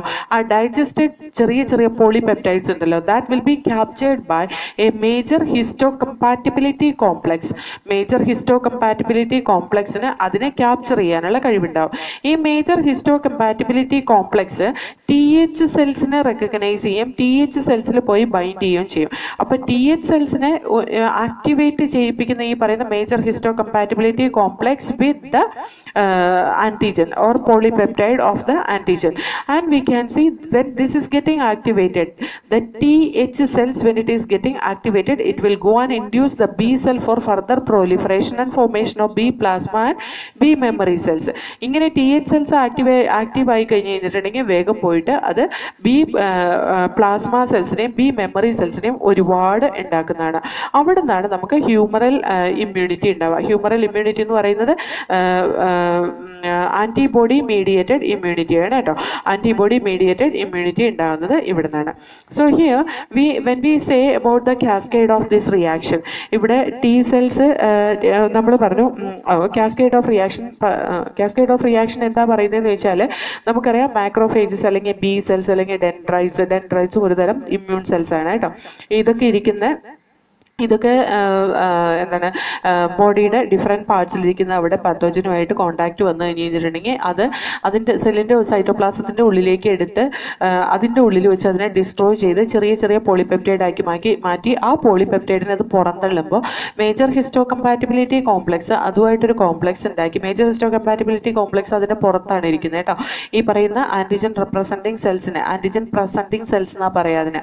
ആൻറ്റിജൻ പ്രസൻറ്റിംഗ് സെൽസിൻ്റെ ഉള്ളിൽ ഡൈജസ്റ്റ് ആയി വരുന്ന പോളിപെപ്റ്റൈഡിനെ പിടിക്കാൻ മേജർ ഹിസ്റ്റോ കമ്പാറ്റിബിലിറ്റി കോംപ്ലക്സ് പുറത്തിരിക്കുന്നുണ്ട്. ഈ മേജർ ഹിസ്റ്റോ കമ്പാറ്റിബിലിറ്റി കോംപ്ലക്സ് പോളിപെപ്റ്റൈഡിനെ പിടിക്കുകയും അതിനെ ആൻറ്റിജനെ പ്രസന്റ് ചെയ്യും അവരുടെ സർഫസിൽ. ഈ ആൻറ്റിജനെ അവരുടെ സർഫസിൽ പ്രസന്റ് ചെയ്യുമ്പോൾ that will induce the TH cells, T helper സെൽസിനെ induce ചെയ്യും. ഈ T ഹെൽപ്പർ സെൽസിനെ ഇൻഡ്യൂസ് ചെയ്ത T ഹെൽപ്പർ സെൽസ് പോയിട്ട് B സെൽസിനെ വീണ്ടും പ്രോലിഫറേറ്റ് ചെയ്യും. അങ്ങനെ B സെൽസ് കൂടിക്കഴിയുമ്പോൾ കൂടുതൽ ആൻറ്റിബോഡീസ് സിന്തസൈസ് ചെയ്യും. ഇനി ഇവിടെ കുറെ ഓൾട്ടർനേറ്റ് ടേംസ് യൂസ് ചെയ്യുന്നുണ്ട്. മേജർ ഹിസ്റ്റോ കമ്പാറ്റിബിലിറ്റി കോംപ്ലക്സ് എന്താണെന്ന് മനസ്സിലായല്ലോ, അതൊരു പ്രോട്ടീനാണ്, അതൊരു ഗ്ലൈക്കോപെപ്റ്റൈഡ് ആണ്. ആ ഗ്ലൈക്കോപെപ്റ്റൈഡിന്റെ പ്രത്യേകത എന്താണെന്ന് വെച്ചിട്ടുണ്ടെങ്കിൽ അതിന് ഈ ആൻറ്റിജനെ ബ്രേക്ക് ചെയ്തിട്ട് പുറത്തേക്ക് വരുന്ന പോളിപെപ്റ്റൈഡിനെ റെക്കഗ്നൈസ് ചെയ്യാനും ആ പോളിപെപ്റ്റൈഡിനെ എടുത്ത് എക്സ്പോസ് ചെയ്ത് TH സെൽസിനെ കൊണ്ട് ബൈൻഡ് ചെയ്യിപ്പിക്കാൻ അല്ലെങ്കിൽ TH സെൽസിനെ ഇൻഡ്യൂസ് ചെയ്യിപ്പിക്കാനുള്ള കഴിവുണ്ട്. ഓക്കെ, അതേപോലെ നമുക്ക് ഈ TC സെൽസിനും TH സെൽസിനും ഒക്കെ വേറെ വേറെ പേരുകളുണ്ട്. അതെന്താണെന്ന് നമുക്ക് നോക്കാം. TC സെൽസിന്റെ മേലെ ചില ഗ്ലൈക്കോ പ്രോട്ടീൻസിന്റെ എക്സ്പോഷർ ഉണ്ട്. ആ ഗ്ലൈക്കോ പ്രോട്ടീന്റെ നേച്ചർ CD8 ആണ്. TC cell, T cytotoxic cell, അതിന് CD8 എന്ന് പറയുന്ന ഒരു ഗ്ലൈക്കോ പ്രോട്ടീന്റെ എക്സ്പോഷർ ആണുള്ളത്. അതുകൊണ്ട് നമ്മൾ അതിനെ CD8 എന്ന് പറയും. അതുപോലെ TH സെൽസിന്റെ മേലെ CD4ന്റെ എക്സ്പോഷർ ആണുള്ളത്. അതും ഒരു ഗ്ലൈക്കോ പ്രോട്ടീൻ ആണ്. അതൊക്കെ അതിന്റെ റിസപ്റ്റേഴ്സ് ആണ് കേട്ടോ. അതിനെ നമ്മൾ CD4 സെൽസ് എന്ന് പറയും. അപ്പൊ CD8 സെൽസും CD4 സെൽസും എന്താണെന്ന് മനസ്സിലായി. മേജർ ഹിസ്റ്റോ കമ്പാറ്റിബിലിറ്റി കോംപ്ലക്സ് എന്താണെന്ന് മനസ്സിലായില്ലേ? Now we will see this TC cells that will give cell mediated immunity. അത് ഡയറക്റ്റ് ആയിട്ട് ഏതെങ്കിലും തരത്തിലുള്ള പത്തോജനിക് ആയിട്ടുള്ള സെൽസ് ഉള്ളിലേക്ക് കയറി കഴിഞ്ഞ് കഴിഞ്ഞാൽ അതിനെ ഡൈജസ്റ്റ് ചെയ്യിപ്പിച്ച് കളയാൻ വേണ്ടിയിട്ടാണ് ഈ പറയുന്ന TC സെൽസ് ഹെൽപ്പ് ചെയ്യുന്നത്. അതേപോലെ TH സെൽസ് അത് T ഹെൽപ്പർ സെൽസ് ആണ്. അത് B ലിംഫോസൈറ്റ്സിനെ further proliferate ചെയ്യിപ്പിക്കുകയും B ലിംഫോസൈറ്റ്സിന്റെ number കൂട്ടി ആന്റിബോഡിയുടെ പ്രൊഡക്ഷൻ കൂട്ടുകയും ചെയ്യാണ് ചെയ്യുന്ന T ഹെൽപ്പർ സെൽസ് അല്ലെങ്കിൽ CD4 സെൽസ്. ഇനി TM സെൽസ് ഉണ്ട്. TM സെൽസ് ഓൾറെഡി ഒരു പാത്തോജൻ നമ്മുടെ ബോഡിയിൽ വന്നാൽ ഈ പാത്തോജൻ ഇൻഡ്യൂസ് ചെയ്യുന്ന T സെൽസിൽ കുറച്ചെണ്ണം മെമ്മറി കീപ്പ് ചെയ്യാൻ വേണ്ടിയിട്ട് സപ്രസ് ചെയ്ത് നിൽക്കും. അത് ആ മെമ്മറി കീപ്പ് ചെയ്യാൻ സപ്രസ് ചെയ്ത് നിൽക്കുന്ന ഇത് കുറച്ച് B സെൽസിനെ സ്റ്റിമുലേറ്റ് ചെയ്യുന്നുണ്ടാവും. അതും B മെമ്മറി സെൽസ് ആയിട്ട് ആക്ട് ചെയ്യും. അതവിടെ ഒളിഞ്ഞിരിക്കുകയും കുറച്ച് ആന്റിബോഡി അതിൽ നിന്ന് പ്രൊഡ്യൂസ് ചെയ്യുകയും ചെയ്യും. അത് എന്താ പറയുക, പാത്തോജനെ കൊന്നളയാൻ പാത്രമൊന്നുമില്ല. പക്ഷേ അടുത്ത പാത്തോജൻ വന്നു കഴിഞ്ഞ് കഴിഞ്ഞിട്ടുണ്ടെങ്കിൽ ആ പെട്ടെന്നുള്ള റെസ്പോൺസ് ഉണ്ടാക്കാൻ വേണ്ടിയിട്ട് ഈ മെമ്മറി ഹെൽപ്പ് ചെയ്യും. Now we will see ഈ B ലിംഫോസൈറ്റ്സ് പ്രൊഡ്യൂസ് ചെയ്യുന്ന ആന്റിബോഡിയുടെ സ്ട്രക്ചർ എന്താണെന്ന് നോക്കാം. B lymphocytes produces the antibody. it has 2 heavy chain and 2 light chain. 2 heavy ചെയിനും 2 light ചെയിനും ഉണ്ട്. ഇതിനകത്ത് ഹെവി ചെയിനും ലൈറ്റ് ചെയിനും കൂടി ഒരു Y ഷേപ്പ് സ്ട്രക്ചറാണ് ഉണ്ടാക്കുന്നത്. അതിന് 2 ഹെവി ചെയിനെയും ലൈറ്റ് ചെയിനെയും ബോഡി കൂടി ബൈൻഡ് ചെയ്യുന്ന ഡൈസൾഫൈഡ് ലിങ്കേജ് വെച്ചിട്ടാണ് ഇതിനെ തമ്മിൽ ബൈൻഡ് ചെയ്യിപ്പിക്കുന്നത്. അതേപോലെ തന്നെ we can say the tip of this one, ഈ ടിപ്പ് റീജിയൻ ഇവിടെ ആന്റിജൻ ബൈൻഡിങ് സൈറ്റ് ആണ്. ഈ ആന്റിജൻ ബൈൻഡിങ് സൈറ്റ് ആന്റിജന് കോംപ്ലിമെന്ററി ആയിരിക്കും, അതൊരു ലോക്ക് ആൻഡ് കീ പോലെ ഫിറ്റ് ആയിരിക്കും. അതിനകത്ത് ഈ ആന്റിജന്റെ ഇവിടെ ഫിറ്റ് ചെയ്യുന്ന റീജിയനെ എപ്പിടോപ്പ് എന്നും ഈ ഭാഗത്തിന്റെ ആന്റിജനെ ബൈൻഡ് ചെയ്യുന്ന റീജിയൻ, അതായത് ഈ ഭാഗത്തിനെ നമുക്ക് പാരാടോപ്പ് എന്നും റെപ്രസെന്റ് ചെയ്യാം. ചോദിച്ചിട്ടുള്ള ക്വസ്റ്റ്യൻ ആണ് കേട്ടോ. എപ്പിടോപ്പ് is A part of antigen where it can bind with the antibody molecule and പാരാടോപ്പ് is A part of antibody that is complementary to the antigen molecule. അതാണ് എപ്പിടോപ്പും പാരാടോപ്പും. Okay, now we Z humoral immunity where the antibodies R produce. പലതരത്തിലുള്ള antibodies produce ചെയ്യുന്നുണ്ട്. Different types of antibodies R IgA antibody, IgD antibody, IgE antibody, IgG antibody and IgM antibody. So here IgA antibody 10 to 15% of total antibody. അത് IgA antibody ആണ്. അത് സ്വെറ്റിലും ടിയേഴ്സിലും saliva, mucus, കൊളസ്ട്രത്തിൽ കാണുന്ന IgA ആണ്, ചോദിച്ചിട്ടുള്ളതാണ്. അതുപോലെ gastro intestinal secretion, blood and lymph, ഇവിടെയൊക്കെ നമുക്ക് IgA antibody കാണാൻ പറ്റും. IgD ആന്റിബോഡി എന്ന് പറയുന്നത് 0.2% മാത്രം ഉള്ളതാണ്. സാധാരണ അത് കാണുന്ന ബി സെൽസിന്റെ സർഫസിൽ ആന്റിജൻ റിസപ്റ്റർ ആയിട്ടാണ് കാണുന്നത്. ബി സെൽസിന്റെ സർഫസിൽ ആന്റിജൻ റിസപ്റ്റർ ആയിട്ട് കാണുന്നതാണ് IgD ആന്റിബോഡി. IgE ആന്റിബോഡി 0.1% മാത്രമേ ഉള്ളൂ. അത് ലൊക്കേറ്റ് ചെയ്യുന്ന മാസ്റ്റ് സെൽസിലും അതുപോലെ ബേസോഫിൽ സെൽസിലുമാണ്. അലർജിക് റെസ്പോൺസ് കൊടുക്കുന്ന ഒരു ആന്റിബോഡിയാണ് IgE ആന്റിബോഡി എന്ന് പറയുന്നത്. സോ ഹിയർ ബേസോഫിൽ സെൽസ് എന്ന് പറയുന്നത് ഒരു ല്യൂക്കോസൈറ്റ് ആണ്. അതേപോലെ ഇത് മാസ്റ്റ് സെൽസ് എന്ന് പറയുന്ന ഏരിയോളാർ ടിഷ്യൂവിലുള്ള ഒരു സെല്ലാണ് mast cells. Mast സെൽസിന്റെ സെക്രീഷനാണ് histamine and serotonin എന്ന് പറയുന്നത്. IgG ആന്റിബോഡി നമ്മുടെ ബോഡിയിലെ 80% ആന്റിബോഡിയും IgG ആന്റിബോഡിയാണ്. അത് ഏറ്റവും സ്മോളസ്റ്റ് ആന്റിബോഡി ഇതാണ്. ബ്ലഡിലും ലിംഫിലും ഇൻറ്റസ്റ്റൈനിലും ഒക്കെ കാണുന്ന ഒരു ആന്റിബോഡിയാണ്. ഇത് പ്ലാസന്റ വഴി അമ്മയെന്ന് കുഞ്ഞിലേക്ക് പാസ് ചെയ്യും.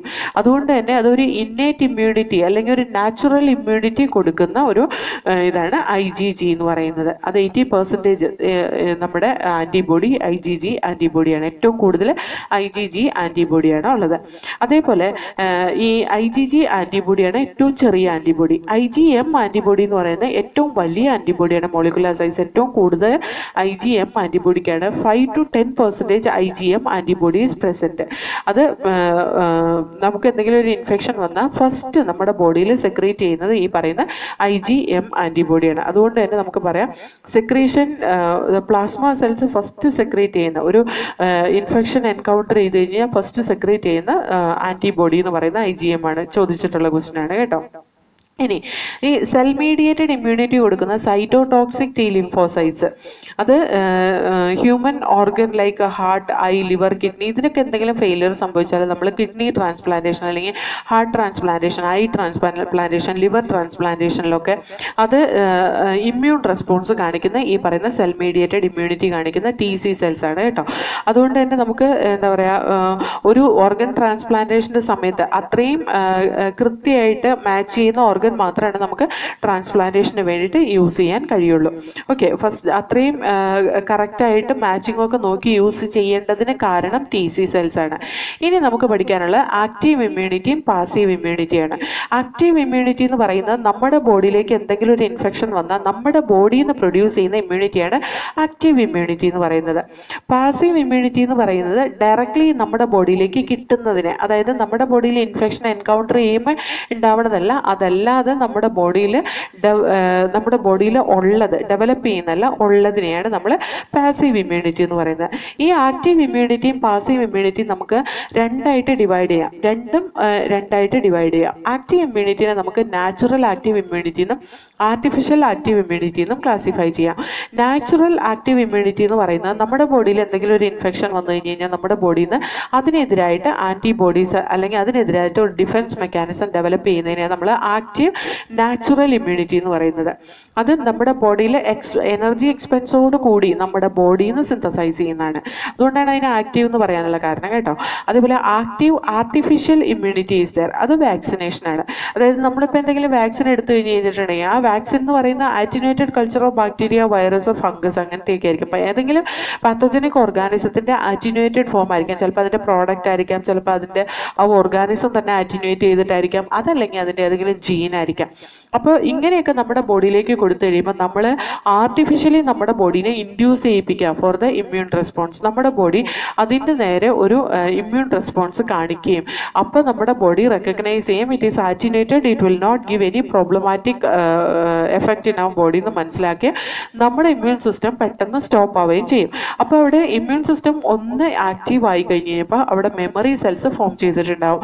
ഈ മെമ്മറി സെൽസ് വീണ്ടും next real pathogen when it comes to our body, ഈ മെമ്മറി സെൽസ് റെഡി ആയിട്ടായിരിക്കുന്നത് എന്തിനു വേണ്ടിയിട്ട്? അവരെ ഫൈറ്റിന് വേണ്ടിയിട്ട് അല്ലെങ്കിൽ ഡിഫെൻസിന് വേണ്ടിയിട്ട്. So these memory cells it will help in proliferation of B lymphocytes very fast. അതായത് സെക്കൻഡറി റെസ്പോൺസ് കൊടുക്കാൻ വളരെ ഫാസ്റ്റ് ആയിട്ട് സെക്കൻഡറി റെസ്പോൺസ് കൊടുക്കാൻ ഹെൽപ്പ് ചെയ്യും. അതുകൊണ്ട് തന്നെ വാക്സിനേഷനും ഇമ്മ്യൂണൈസേഷനും ഒക്കെ വളരെ ഇമ്പോർട്ടൻ്റ് ആയിട്ടുള്ള ഒരു ഇതാണ് നമ്മുടെ സൊസൈറ്റിയിൽ അല്ലെങ്കിൽ നമ്മുടെ ലൈഫിൽ. അത് ഒഴിച്ചുകൂടാൻ പറ്റാത്തതാണ്. This is active immunity. ഇനി എന്താണ് പാസീവ് ഇമ്മ്യൂണിറ്റി എന്ന് പറയുന്നത്? പാസീവ് ഇമ്മ്യൂണിറ്റി എന്ന് പറയുന്നത് നമ്മുടെ ബോഡിയിൽ നിന്ന് ഡയറക്റ്റ് ആയിട്ട് ഉണ്ടാകുന്നതല്ല. ഓക്കെ, റെഡിമെയ്ഡ് ആൻറ്റിബോഡി നമ്മുടെ ബോഡിയിലേക്ക് കൊടുക്കുമ്പോൾ അതിനെയാണ് നമ്മൾ പാസീവ് ഇമ്മ്യൂണിറ്റി എന്ന് പറയുന്നത്. പാസീവ് ഇമ്മ്യൂണിറ്റി ആർട്ടിഫിഷ്യലും ഉണ്ട്, നാച്ചുറലും ഉണ്ട്.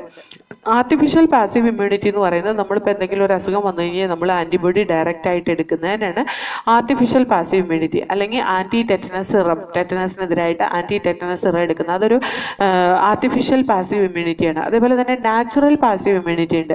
The antibodies which we R receiving from the മദറിൻ്റെ പ്ലാസൻ്റെ വഴി റിസീവ് ചെയ്യുന്ന IgG ആൻറ്റിബോഡിയും അതുപോലെ തന്നെ കൊളസ്ട്രോൾ വഴി റിസീവ് ചെയ്യുന്ന IgA ആൻറ്റിബോഡിയും, ഇതൊക്കെ പാസീവായിട്ട് കിട്ടുന്ന പാസീവ് നാച്ചുറൽ ആയിട്ട് കിട്ടുന്ന ആൻറ്റിബോഡീസ് ആണ് നമ്മുടെ ബോഡിയിൽ. അതുകൊണ്ട് തന്നെ that is passive natural immunity എന്ന് നമുക്ക് പറയാം. ഇതാണ് ആക്റ്റീവ് ആൻഡ് പാസീവ് ഇമ്മ്യൂണിറ്റി കേട്ടോ. ആക്റ്റീവും പാസീവും നാച്ചുറലും ആർട്ടിഫിഷ്യലും ഉണ്ട്, ഓർത്തിരുന്നോളാം. ഇനി വാക്സിനേഷൻ ആൻഡ് ഇമ്മ്യൂണൈസേഷൻ. എന്താണ് വാക്സിനേഷൻ എന്ന് പറയുന്നത്? വാക്സിനേഷൻ ബേസ് ചെയ്യുന്ന memory of the immune system, immune സിസ്റ്റത്തിൻ്റെ മെമ്മറീനെ ബേസ് ചെയ്ത് ആക്ട് ചെയ്യുന്നതാണ് വാക്സിനേഷൻ അല്ലെങ്കിൽ ഇമ്മ്യൂണൈസേഷൻ എന്ന് പറയുന്നത്. ഇവിടെ നമ്മൾ ഒരു പ്രോട്ടീൻ അല്ലെങ്കിൽ ഒരു പാത്തോജൻ്റെ ഒരു പ്രോട്ടീൻ അല്ലെങ്കിൽ ഒരു പാത്തോജൻ ഇറ്റ്സെൽഫ് അല്ലെങ്കിൽ ഒരു പാത്തോജൻ്റെ DNA പാർട്ട് ഇത് ഒരു foreign host ഓർഗാനിസത്തിലേക്ക് കടത്തിവിടുകയും and we R inducing that organisms immune response. അതായത് ഒരു ഹ്യൂമൻ ബീയിങ്ങിലേക്ക് നമ്മൾ ഈ പറയുന്ന എന്താ പറയുക വാക്സിൻ കൊടുത്തു കഴിഞ്ഞ് കഴിയുമ്പോൾ, അതായത് ആർട്ടിഫിഷ്യലായിട്ട് നമ്മളൊരു ഇത് കൊടുത്ത് പാത്തോജനെ അല്ലെങ്കിൽ ഒരു ഇനാക്ടിവേറ്റഡ് ആയിട്ടുള്ള പ്രോട്ടീനൊക്കെ കൊടുത്തു കഴിഞ്ഞ് കഴിയുമ്പോൾ നമ്മുടെ ബോഡിയിൽ നിന്ന് എന്ത് പ്രൊഡ്യൂസ് ചെയ്യും? അതിനെതിരായിട്ടുള്ള ആൻറ്റിബോഡീസ് അല്ലെങ്കിൽ അതുപോലെ cell mediated immune response produce ചെയ്യും. അതെല്ലാം മെമ്മറി ആയിട്ട് സ്റ്റോർ ചെയ്യുന്നതാണ് വാക്സിൻ എന്ന് പറയുന്നത്. വാക്സിൻ പലതരത്തിലുണ്ട് കേട്ടോ. വാക്സിൻ പലതരത്തിലുണ്ട്. ഈ വാക്സിൻ അവിടെ ഉള്ളത് കൊണ്ട് തന്നെയാണ് നമുക്ക് second encounter of this disease when it comes it will immediately react, പെട്ടെന്ന് റിയാക്ട് ചെയ്യാനുള്ള കാരണം അതാണ് കേട്ടോ. ഇനി നമുക്ക് ഈ വാക്സിനേഷൻ എത്ര തരത്തിലുണ്ട് വാക്സിനേഷൻ എന്ന് നോക്കാം, അല്ലെങ്കിൽ ഏതൊക്കെയാണ് ഡിഫറെൻറ്റ് ടൈപ്സ് ഓഫ് വാക്സിനേഷൻ എന്ന് നമുക്ക് നോക്കാം. Vaccination it is like what to say first generation vaccine ഉണ്ട്. ഇത് ചോദിച്ചിട്ടുള്ള ക്വസ്റ്റ്യൻ ആണ്. ഫസ്റ്റ് ജനറേഷൻ വാക്സിൻ എന്ന് പറയുന്നത് OPV വാക്സിനും DPT വാക്സിനും ഒക്കെ ഫസ്റ്റ് ജനറേഷൻ വാക്സിനാണ് കേട്ടോ. അതെന്താണെന്ന് വെച്ചാൽ ഈ വാക്സിൻ പ്രിപ്പയർ ചെയ്യുന്നത് ആ ഹോൾ പാത്തോജനെ ഇനാക്ടിവേറ്റ് ചെയ്യിപ്പിച്ചാണ് അതിനെ പ്രിപ്പയർ ചെയ്യുന്നത്. അതുകൊണ്ട് തന്നെ ഇതിന് കുറച്ച് സൈഡ് എഫക്റ്റും ഉണ്ട്. ഇനി സെക്കൻഡ് ജനറേഷൻ വാക്സിൻ എന്ന് പറയുന്നത് ആൻറ്റിജനിക് പോളിപെപ്റ്റൈഡ് ഓഫ് പാത്തോജൻ എടുത്തിട്ട് അതിന്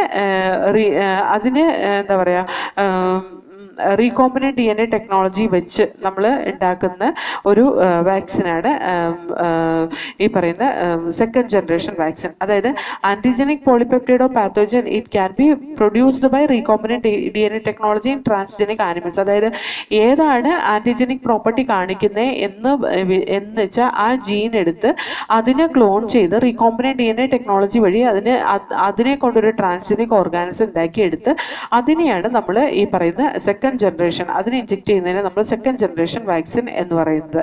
ഓക്കെ, അത്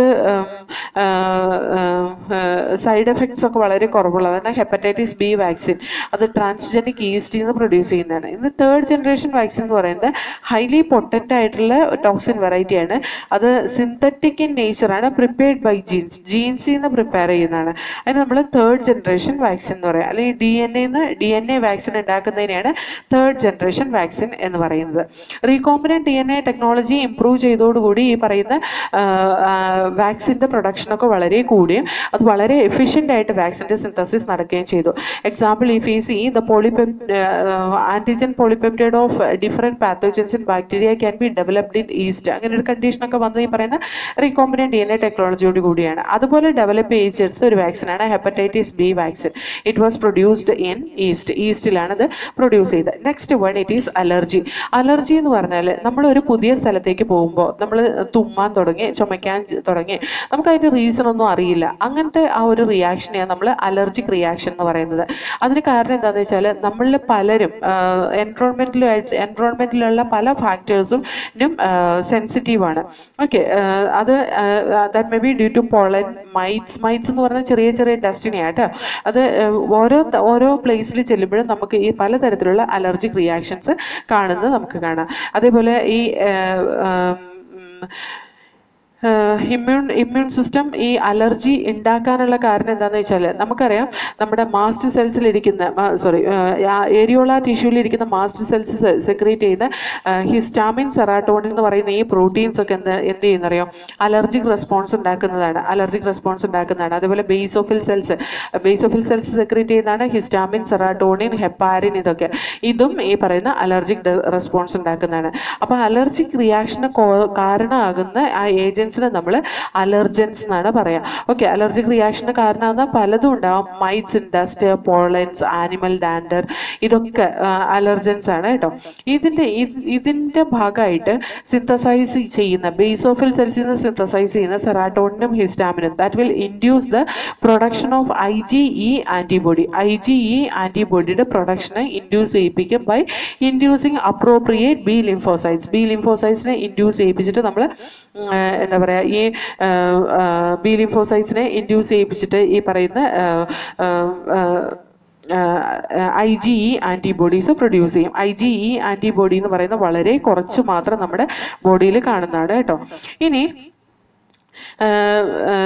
സാധാരണ നമ്മളിപ്പോൾ ഒരു ഡ്രഗിന് അലർജി കാണോ എന്നൊക്കെ അറിയാൻ വേണ്ടിയിട്ട് ശരിക്കും നമ്മൾ പേഷ്യൻറ്റിൽ little dose of this allergen or that drug it will be taken and അങ്ങനെയാണ് നമ്മൾ ഏതെങ്കിലും ഒരു ഡ്രഗിന് അലർജി കാണോ എന്നൊക്കെ കണ്ടുപിടിക്കുന്നത്. അപ്പോൾ ഇനി അലർജിക്ക് ട്രീറ്റ് ചെയ്യുന്ന ഡ്രഗ്സ് ഏതൊക്കെയാണെന്ന് വെച്ചാൽ ആൻറ്റി ഹിസ്റ്റാമിൻ, അഡ്രിനാലിൻ, സ്റ്റിറോയിഡ് ഒക്കെ ഈ അലർജി സിംറ്റംസിനെ പെട്ടെന്ന് റെഡ്യൂസ് ചെയ്യുന്നതാണ് കേട്ടോ.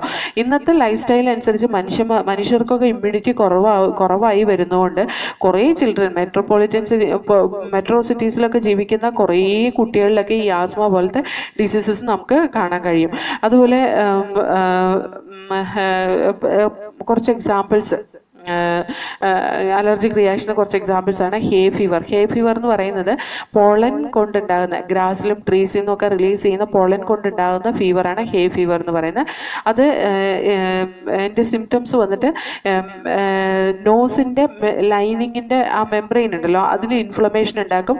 അതുപോലെ കൺജങ്ക്റ്റൈവയിൽ ഇൻഫ്ലമേഷൻ ഉണ്ടാക്കും. സ്നീസിങ്ങിന് കാരണമാവും. റണ്ണിങ് അല്ലെങ്കിൽ ബ്ലോക്കേജ് ഓഫ് നോസ് ഉണ്ടാവും. Watery ice due to histamine release ചെയ്യുമ്പോൾ വാട്ടറി ഐസ് ഒക്കെ കാണിക്കും. അതുപോലെ തന്നെ ട്രീറ്റ്മെൻറ്റ് ആൻറ്റി ഹിസ്റ്റാമിൻ വെച്ച് ട്രീറ്റ് ചെയ്യാവുന്നതാണ്. ഇനി അടുത്ത അലർജിക് റിയാക്ഷനാണ് ആസ്മ എന്ന് പറയുന്നത്. ബ്രോങ്ക്യൂള് സ്വെല്ലാവുന്നതിനെയാണ് ആസ്മ എന്ന് പറയുന്നത്. ബ്രീത്തിങ് ഡിഫിക്കൽട്ടി ഉണ്ടാവും. Anaphylaxis that is another allergic response. ഈ അലർജിക് റിയാക്ഷൻ ഇൻവോൾവ് ചെയ്യുന്ന എല്ലാ ടിഷ്യൂസിലും, ബോഡിയിലെ എല്ലാ ടിഷ്യൂസിലും അലർജിക് റിയാക്ഷൻ കാണിക്കും. അത് വളരെ ചുരുങ്ങിയ സമയം കൊണ്ട് അലർജിക് റിയാക്ഷൻസ് എല്ലാ ടിഷ്യൂസിലും നമുക്ക് കാണിക്കുന്നതാണ്. പെൻസിലിൻ ഇഞ്ചെക്ട് ചെയ്യുമ്പോഴാണ് ഈ പറയുന്ന പെൻസിലിൻ്റെ അലർജി കൊണ്ടാണ്. അതിന് നമ്മൾ അത് എന്താ പറയുക, ഇതിന് പറയുന്ന പേരാണ് അനാഫൈലാക്സിസ്. ANAPHYLAXIS. അത് വളരെ സിവിയർ ആയിട്ടുള്ള അല്ലെങ്കിൽ സീരിയസ് ആയിട്ടുള്ള കണ്ടീഷനാണ് കേട്ടോ. Next auto immunity. Auto immunity എന്ന് പറയുന്നത് നമ്മുടെ സെൽഫ് സെൽസിനെ ആൻറ്റിജനായിട്ട് റെക്കഗ്നൈസ് ചെയ്യുകയും അതിനെ നശിപ്പിച്ച് കളയുകയും ചെയ്യും. നമ്മുടെ ഇമ്മ്യൂൺ സിസ്റ്റം തന്നെ അതിനെ നശിപ്പിക്കുകയും ചെയ്യുന്നതിനാണ് ഓട്ടോ ഇമ്മ്യൂൺ ഡിസീസസ് എന്ന് പറയുന്നത്. ഇത് സെൽഫ് ആൻറ്റിജൻ, ഏത് സെൽഫ് ആൻറ്റിജൻ ആണോ ഇൻവോൾവ് ചെയ്യുന്നത് അതനുസരിച്ച് പലതരത്തിലുള്ള ഓട്ടോ ഇമ്മ്യൂൺ ഡിസോർഡേഴ്സ് ഉണ്ട് കേട്ടോ. നമ്മുടെ സെൽസ് തന്നെ ആൻറ്റിജനായിട്ട് ആക്ട് ചെയ്യും. അതുപോലെ അതിന് ഓട്ടോ ആൻറ്റിജൻ എന്നാ പറയുക. നമ്മുടെ സെൽസ് തന്നെ ആൻറ്റിജനായിട്ട് ആക്ട് ചെയ്യുന്നതിന് ഓട്ടോ ആൻറ്റിജൻസ് എന്നാ പറയുക. നമ്മുടെ ബോഡിയിൽ നിന്ന് തന്നെ അതിനെതിരെ ആൻറ്റിബോഡി പ്രൊഡ്യൂസ് ചെയ്യും. ഇത് വളരെ എന്താ പറയുക, വളരെ ഗ്രേവ്സ് ഡിസീസ് എന്നാ പറയുക. വളരെ മോശമായിട്ടുള്ളൊരു കണ്ടീഷനാണ് ഈ പറയുന്ന ഓട്ടോ ഇമ്മ്യൂൺ ഡിസീസ് എന്ന് പറയുന്നത്. ഈ നമ്മുടെ ബോഡിയിൽ RBCനെ തന്നെ റെക്കഗ്നൈസ് ചെയ്യുന്ന ആൻറ്റിജൻ ആയിട്ടാണെങ്കിൽ RBCനെ കംപ്ലീറ്റ് ഡിസ്ട്രോയ് ചെയ്ത് കളയും. That lead to chronic anaemia. അതേപോലെ തന്നെ auto antigens R of muscle സെൽസിനെ ആൻറ്റിജനായിട്ട് detect ചെയ്ത് ആ മസിൽ സെൽസിനെ നശിപ്പിച്ച് കളയുന്ന കണ്ടീഷൻ, അതും ഒരു ഓട്ടോ ഇമ്മ്യൂൺ ഡിസീസാണ്. അതാണ് മയാസ്തീനിയ ഗ്രേവിസ് എന്ന് പറയുന്നത്. അതുപോലെ ലിവർ സെൽസിനെ ആൻറ്റിജനിക് ആയിട്ട് ഡിറ്റക്ട് ചെയ്ത് അതിനെ നശിപ്പിച്ച് കളയുമ്പോൾ ഉണ്ടാകുന്ന ഡിസീസാണ് ക്രോണിക് ഹെപ്പറ്റൈറ്റിസ്. അതേപോലെ വേറെ കുറേ ഓട്ടോ ഇമ്മ്യൂൺ ഡിസീസസ് ആണ് insulin dependent diabetes. Insulin dependent diabetes എന്താണ്, ടൈപ്പ് 1 ഡയബറ്റീസ്. അതിനകത്തൊക്കെ എന്താ പറയുന്നത് വെച്ചാൽ ഇൻസുലിനെ സെക്രീറ്റ് ചെയ്യുന്ന സെൽസിനെ ആൻറ്റിജനിക് ആയിട്ട് ഡിറ്റക്ട് ചെയ്യും, അതിനെ നശിപ്പിച്ച് കളയുകയും ചെയ്യുന്നതിനെയാണ് insulin dependent diabetes that is also auto immune disease എന്ന് പറയാനുള്ള കാരണം. അതുപോലെ ആഡിസൺസ് ഡിസീസ്, അഡ്രിനൽ ഗ്ലാൻഡിലെ സെൽസിനെ നശിപ്പിച്ച് കളയുന്നതുകൊണ്ട് ഉണ്ടാകുന്ന ഡിസീസാണ് ആഡിസൺസ് ഡിസീസ് എന്ന് പറയുന്നത്. അതേപോലെ next it is ulcerative colitis. അതായത് ഇൻറ്റസ്റ്റിനൽ ലൈനിങ്ങിനെ ആൻറ്റിജനായിട്ട് കണ്ട് അതിനെ അറ്റാക്ക് ചെയ്യുമ്പോൾ ഇൻറ്റസ്റ്റിനൽ ലൈനിങ്ങിൽ കൊറോഷൻ സംഭവിക്കും. അതാണ് that lead to ulcerative colitis. അതേപോലെ റൂമാറ്റോയിഡ് ആർത്രൈറ്റിസ് നമുക്കറിയാം ജോയിന്റ് റീജിയനിൽ വളരെ കൂടുതൽ സ്വെല്ലിങ്ങും പെയിനും അതേപോലെ തന്നെ അക്യുമുലേഷൻ ഓഫ് സർട്ടൻ ഫ്ലൂയിഡ് അല്ലെങ്കിൽ ഫ്ലൂയിഡ് ചിലപ്പോൾ റിമൂവ് ആവാം. അങ്ങനത്തെ ഒരു കണ്ടീഷനാണ് നമ്മൾ ഓട്ടോ ഇമ്മ്യൂൺ ഡിസീസ് ആയിട്ടുള്ള റൂമാറ്റോയിഡ് ആർത്രൈറ്റിസ് എന്ന് പറയുന്നത്. Okay, so this is auto immune disease that is actually A Graves disease. And we can see the immune system in the body. Human immune system lymphoid ഓർഗനും ടിഷ്യൂസും അതുപോലെ സെൽസും soluble molecule like antibody ഇതെല്ലാം കൂടി കൂടിയതാണ് human immune system എന്ന് പറയുന്നത്. Okay, ഈ human immune സിസ്റ്റത്തിന് ഒരു unique property ഉണ്ട്.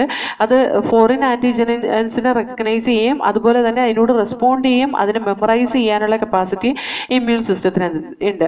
അതുപോലെ തന്നെ അലർജിക് റിയാക്ഷൻസിൽ നല്ലൊരു റോള് വഹിക്കുന്നുണ്ട് ഇമ്മ്യൂൺ സിസ്റ്റം. ഓട്ടോ ഇമ്മ്യൂൺ ഡിസീസസിൽ അതുപോലെ ഓർഗൻ ട്രാൻസ്പ്ലാന്റേഷനിലും ഒക്കെ ഈ പറയുന്ന ഇമ്മ്യൂൺ സിസ്റ്റം ഒരു പ്രധാന റോള് തന്നെ വഹിക്കുന്നുണ്ട്. Now we will see some lymphoid organ. Primary lymphoid ഓർഗനിലാണ് lymphocytes form ചെയ്യുന്നത്. പ്രൈമറി ലിംഫോയിഡ് ഓർഗൻസ് ബോൺ മാരും തൈമസുമാണ്. ഇമ്മച്യൂർ ലിംഫോസൈറ്റ്സ് ഡിഫറൻഷിയേറ്റ് ചെയ്ത് മെച്യൂർ ആയിട്ടുള്ള ആൻറ്റിജൻ സെൻസിറ്റീവ് ആയിട്ടുള്ള ലിംഫോസൈറ്റ്സ് ആയിട്ട് മാറുന്ന ഈ പറയുന്ന റീജിയനിലാണ്. ഈ മെച്യൂർ ആയതിനു ശേഷം ലിംഫോസൈറ്റ്സ് മൈഗ്രേറ്റ് ചെയ്ത് സെക്കൻഡറി ലിംഫോയിഡ് ഓർഗൻസിലേക്ക് മൂവ് ചെയ്യും. സെക്കൻഡറി ലിംഫോയിഡ് ഓർഗൻ എന്ന് പറയുന്ന spleen, lymph node, tonsils, pair patches of small intestine ഇതൊക്കെയാണ്, ആൻഡ് അപ്പൻഡിക്സ് ഇതൊക്കെയാണ് സെക്കൻഡറി ലിംഫോയിഡ് ഓർഗൻ എന്ന് പറയുന്നത്. സെക്കൻഡറി ലിംഫോയിഡ് ഓർഗൻ എന്ന് പറഞ്ഞാൽ വേറൊന്നല്ല, ലിംഫോസൈറ്റ്സ് എവിടെയാണോ അവരെ ഫംഗ്ഷൻ ചെയ്യുന്നത് ആ ഓർഗന് നമ്മൾ സെക്കൻഡറി ലിംഫോയിഡ് ഓർഗൻ എന്ന് പറയും. ഓക്കെ, ഇനി secondary lymphoid organ it provide the site for the activity of the antigen antibody interaction. Antigen antibody ഫൈറ്റിനുള്ള സ്ഥലം അറേഞ്ച് ചെയ്ത് കൊടുക്കുന്നത് ഈ പറയുന്ന സെക്കൻഡറി ലിംഫോയിഡ് ഓർഗനാണ്. പല ലൊക്കേഷനിൽ നമുക്ക് ലിംഫോയിഡ് ഓർഗൻ കാണാൻ കഴിയും കേട്ടോ. ബോൺ മാരോ ആണ് മേജർ ആയിട്ടുള്ള ലിംഫോയിഡ് ഓർഗൻ. അവിടെയാണ് എല്ലാ ബ്ലഡ് സെൽസും പ്രൊഡ്യൂസ് ചെയ്യുന്നത്, ലിംഫോസൈറ്റ്സും പ്രൊഡ്യൂസ് ചെയ്യുന്നത് അവിടെ തന്നെയാണ്. തൈമസ് എന്ന് പറയുന്ന ഒരു ഓർഗൻ ഉണ്ട്, അതൊരു ലോബ്ഡ് ഓർഗൻ ആണ്. It is located near the heart. ഹാർട്ടിന്റെ അടുത്തായിട്ട് ബ്രസ്റ്റ് ബോണ്ട് താഴെയായിട്ടാണ് ഈ പറയുന്ന എന്താണ് തൈമസ് ഇരിക്കുന്നത്. തൈമസ് ചെറുപ്പത്തിൽ വളരെ വലുതായിരിക്കും, അതിന്റെ സൈസ് ഗ്രാജുവലി കുറഞ്ഞു വരും. അത് പ്യൂബർട്ടി എത്തുമ്പോഴത്തേക്കും വളരെ ചെറുതായിട്ട് മാത്രമേ തൈമസ് നമുക്ക് ഉണ്ടാവുള്ളൂ. പക്ഷേ ഈ തൈമസ് ആണ് ടി സെൽസിന്റെ ഡിഫറൻഷിയേഷനെ ഹെൽപ്പ് ചെയ്യുന്നത്. ഓക്കെ, ഈ ടി സെൽസിന്റെ ഡിഫറൻഷിയേഷനെ ഹെൽപ്പ് ചെയ്യുന്ന തൈമസ് ടി സെൽസിന്റെ ഡിഫറൻഷിയേഷൻ ചെയ്യുന്ന ഫീറ്റൽ സ്റ്റേജിലും ഇമ്മീഡിയറ്റ് ആഫ്റ്റർ ഡെലിവറിയാണ്. അത് കഴിഞ്ഞിട്ടുണ്ടെങ്കിൽ പിന്നെ ഈ തൈമസ് പതുക്കെ പതുക്കെ റിഡ്യൂസ് ചെയ്ത് വരികയാണ് ചെയ്യുക. അതുപോലെ ഒരാൾ ഏജ്ഡ് ആയിട്ടുള്ള ഒരാളിൽ തൈമസ് ഏറ്റവും റിഡ്യൂസ് ചെയ്തിട്ടാണ് കാണുക കേട്ടോ. അതുകൊണ്ട് തന്നെ അവർക്ക് എന്താണ് നല്ല വയസ്സായ ആളുകൾക്ക് ഈ പറയുന്ന ഇമ്മ്യൂൺ പവർ കുറവായിരിക്കും. അതുകൊണ്ട് അപ്പോൾ ഗവൺമെൻറ് ഒക്കെ പറയുന്നില്ലേ, ഈ കോവിഡ് വന്നു കഴിഞ്ഞ് കഴിഞ്ഞപ്പോൾ 65 വയസ്സിന് മേലെയുള്ളവർ പുറത്തിറങ്ങരുത് എന്നൊക്കെ പറയാറില്ലേ. അതിന് കാരണം ഇതാണ്, ഇവരുടെ ലിംഫോയിഡ് ഓർഗന് ശരിക്കും പറഞ്ഞാൽ എന്താണ് ഇവരെ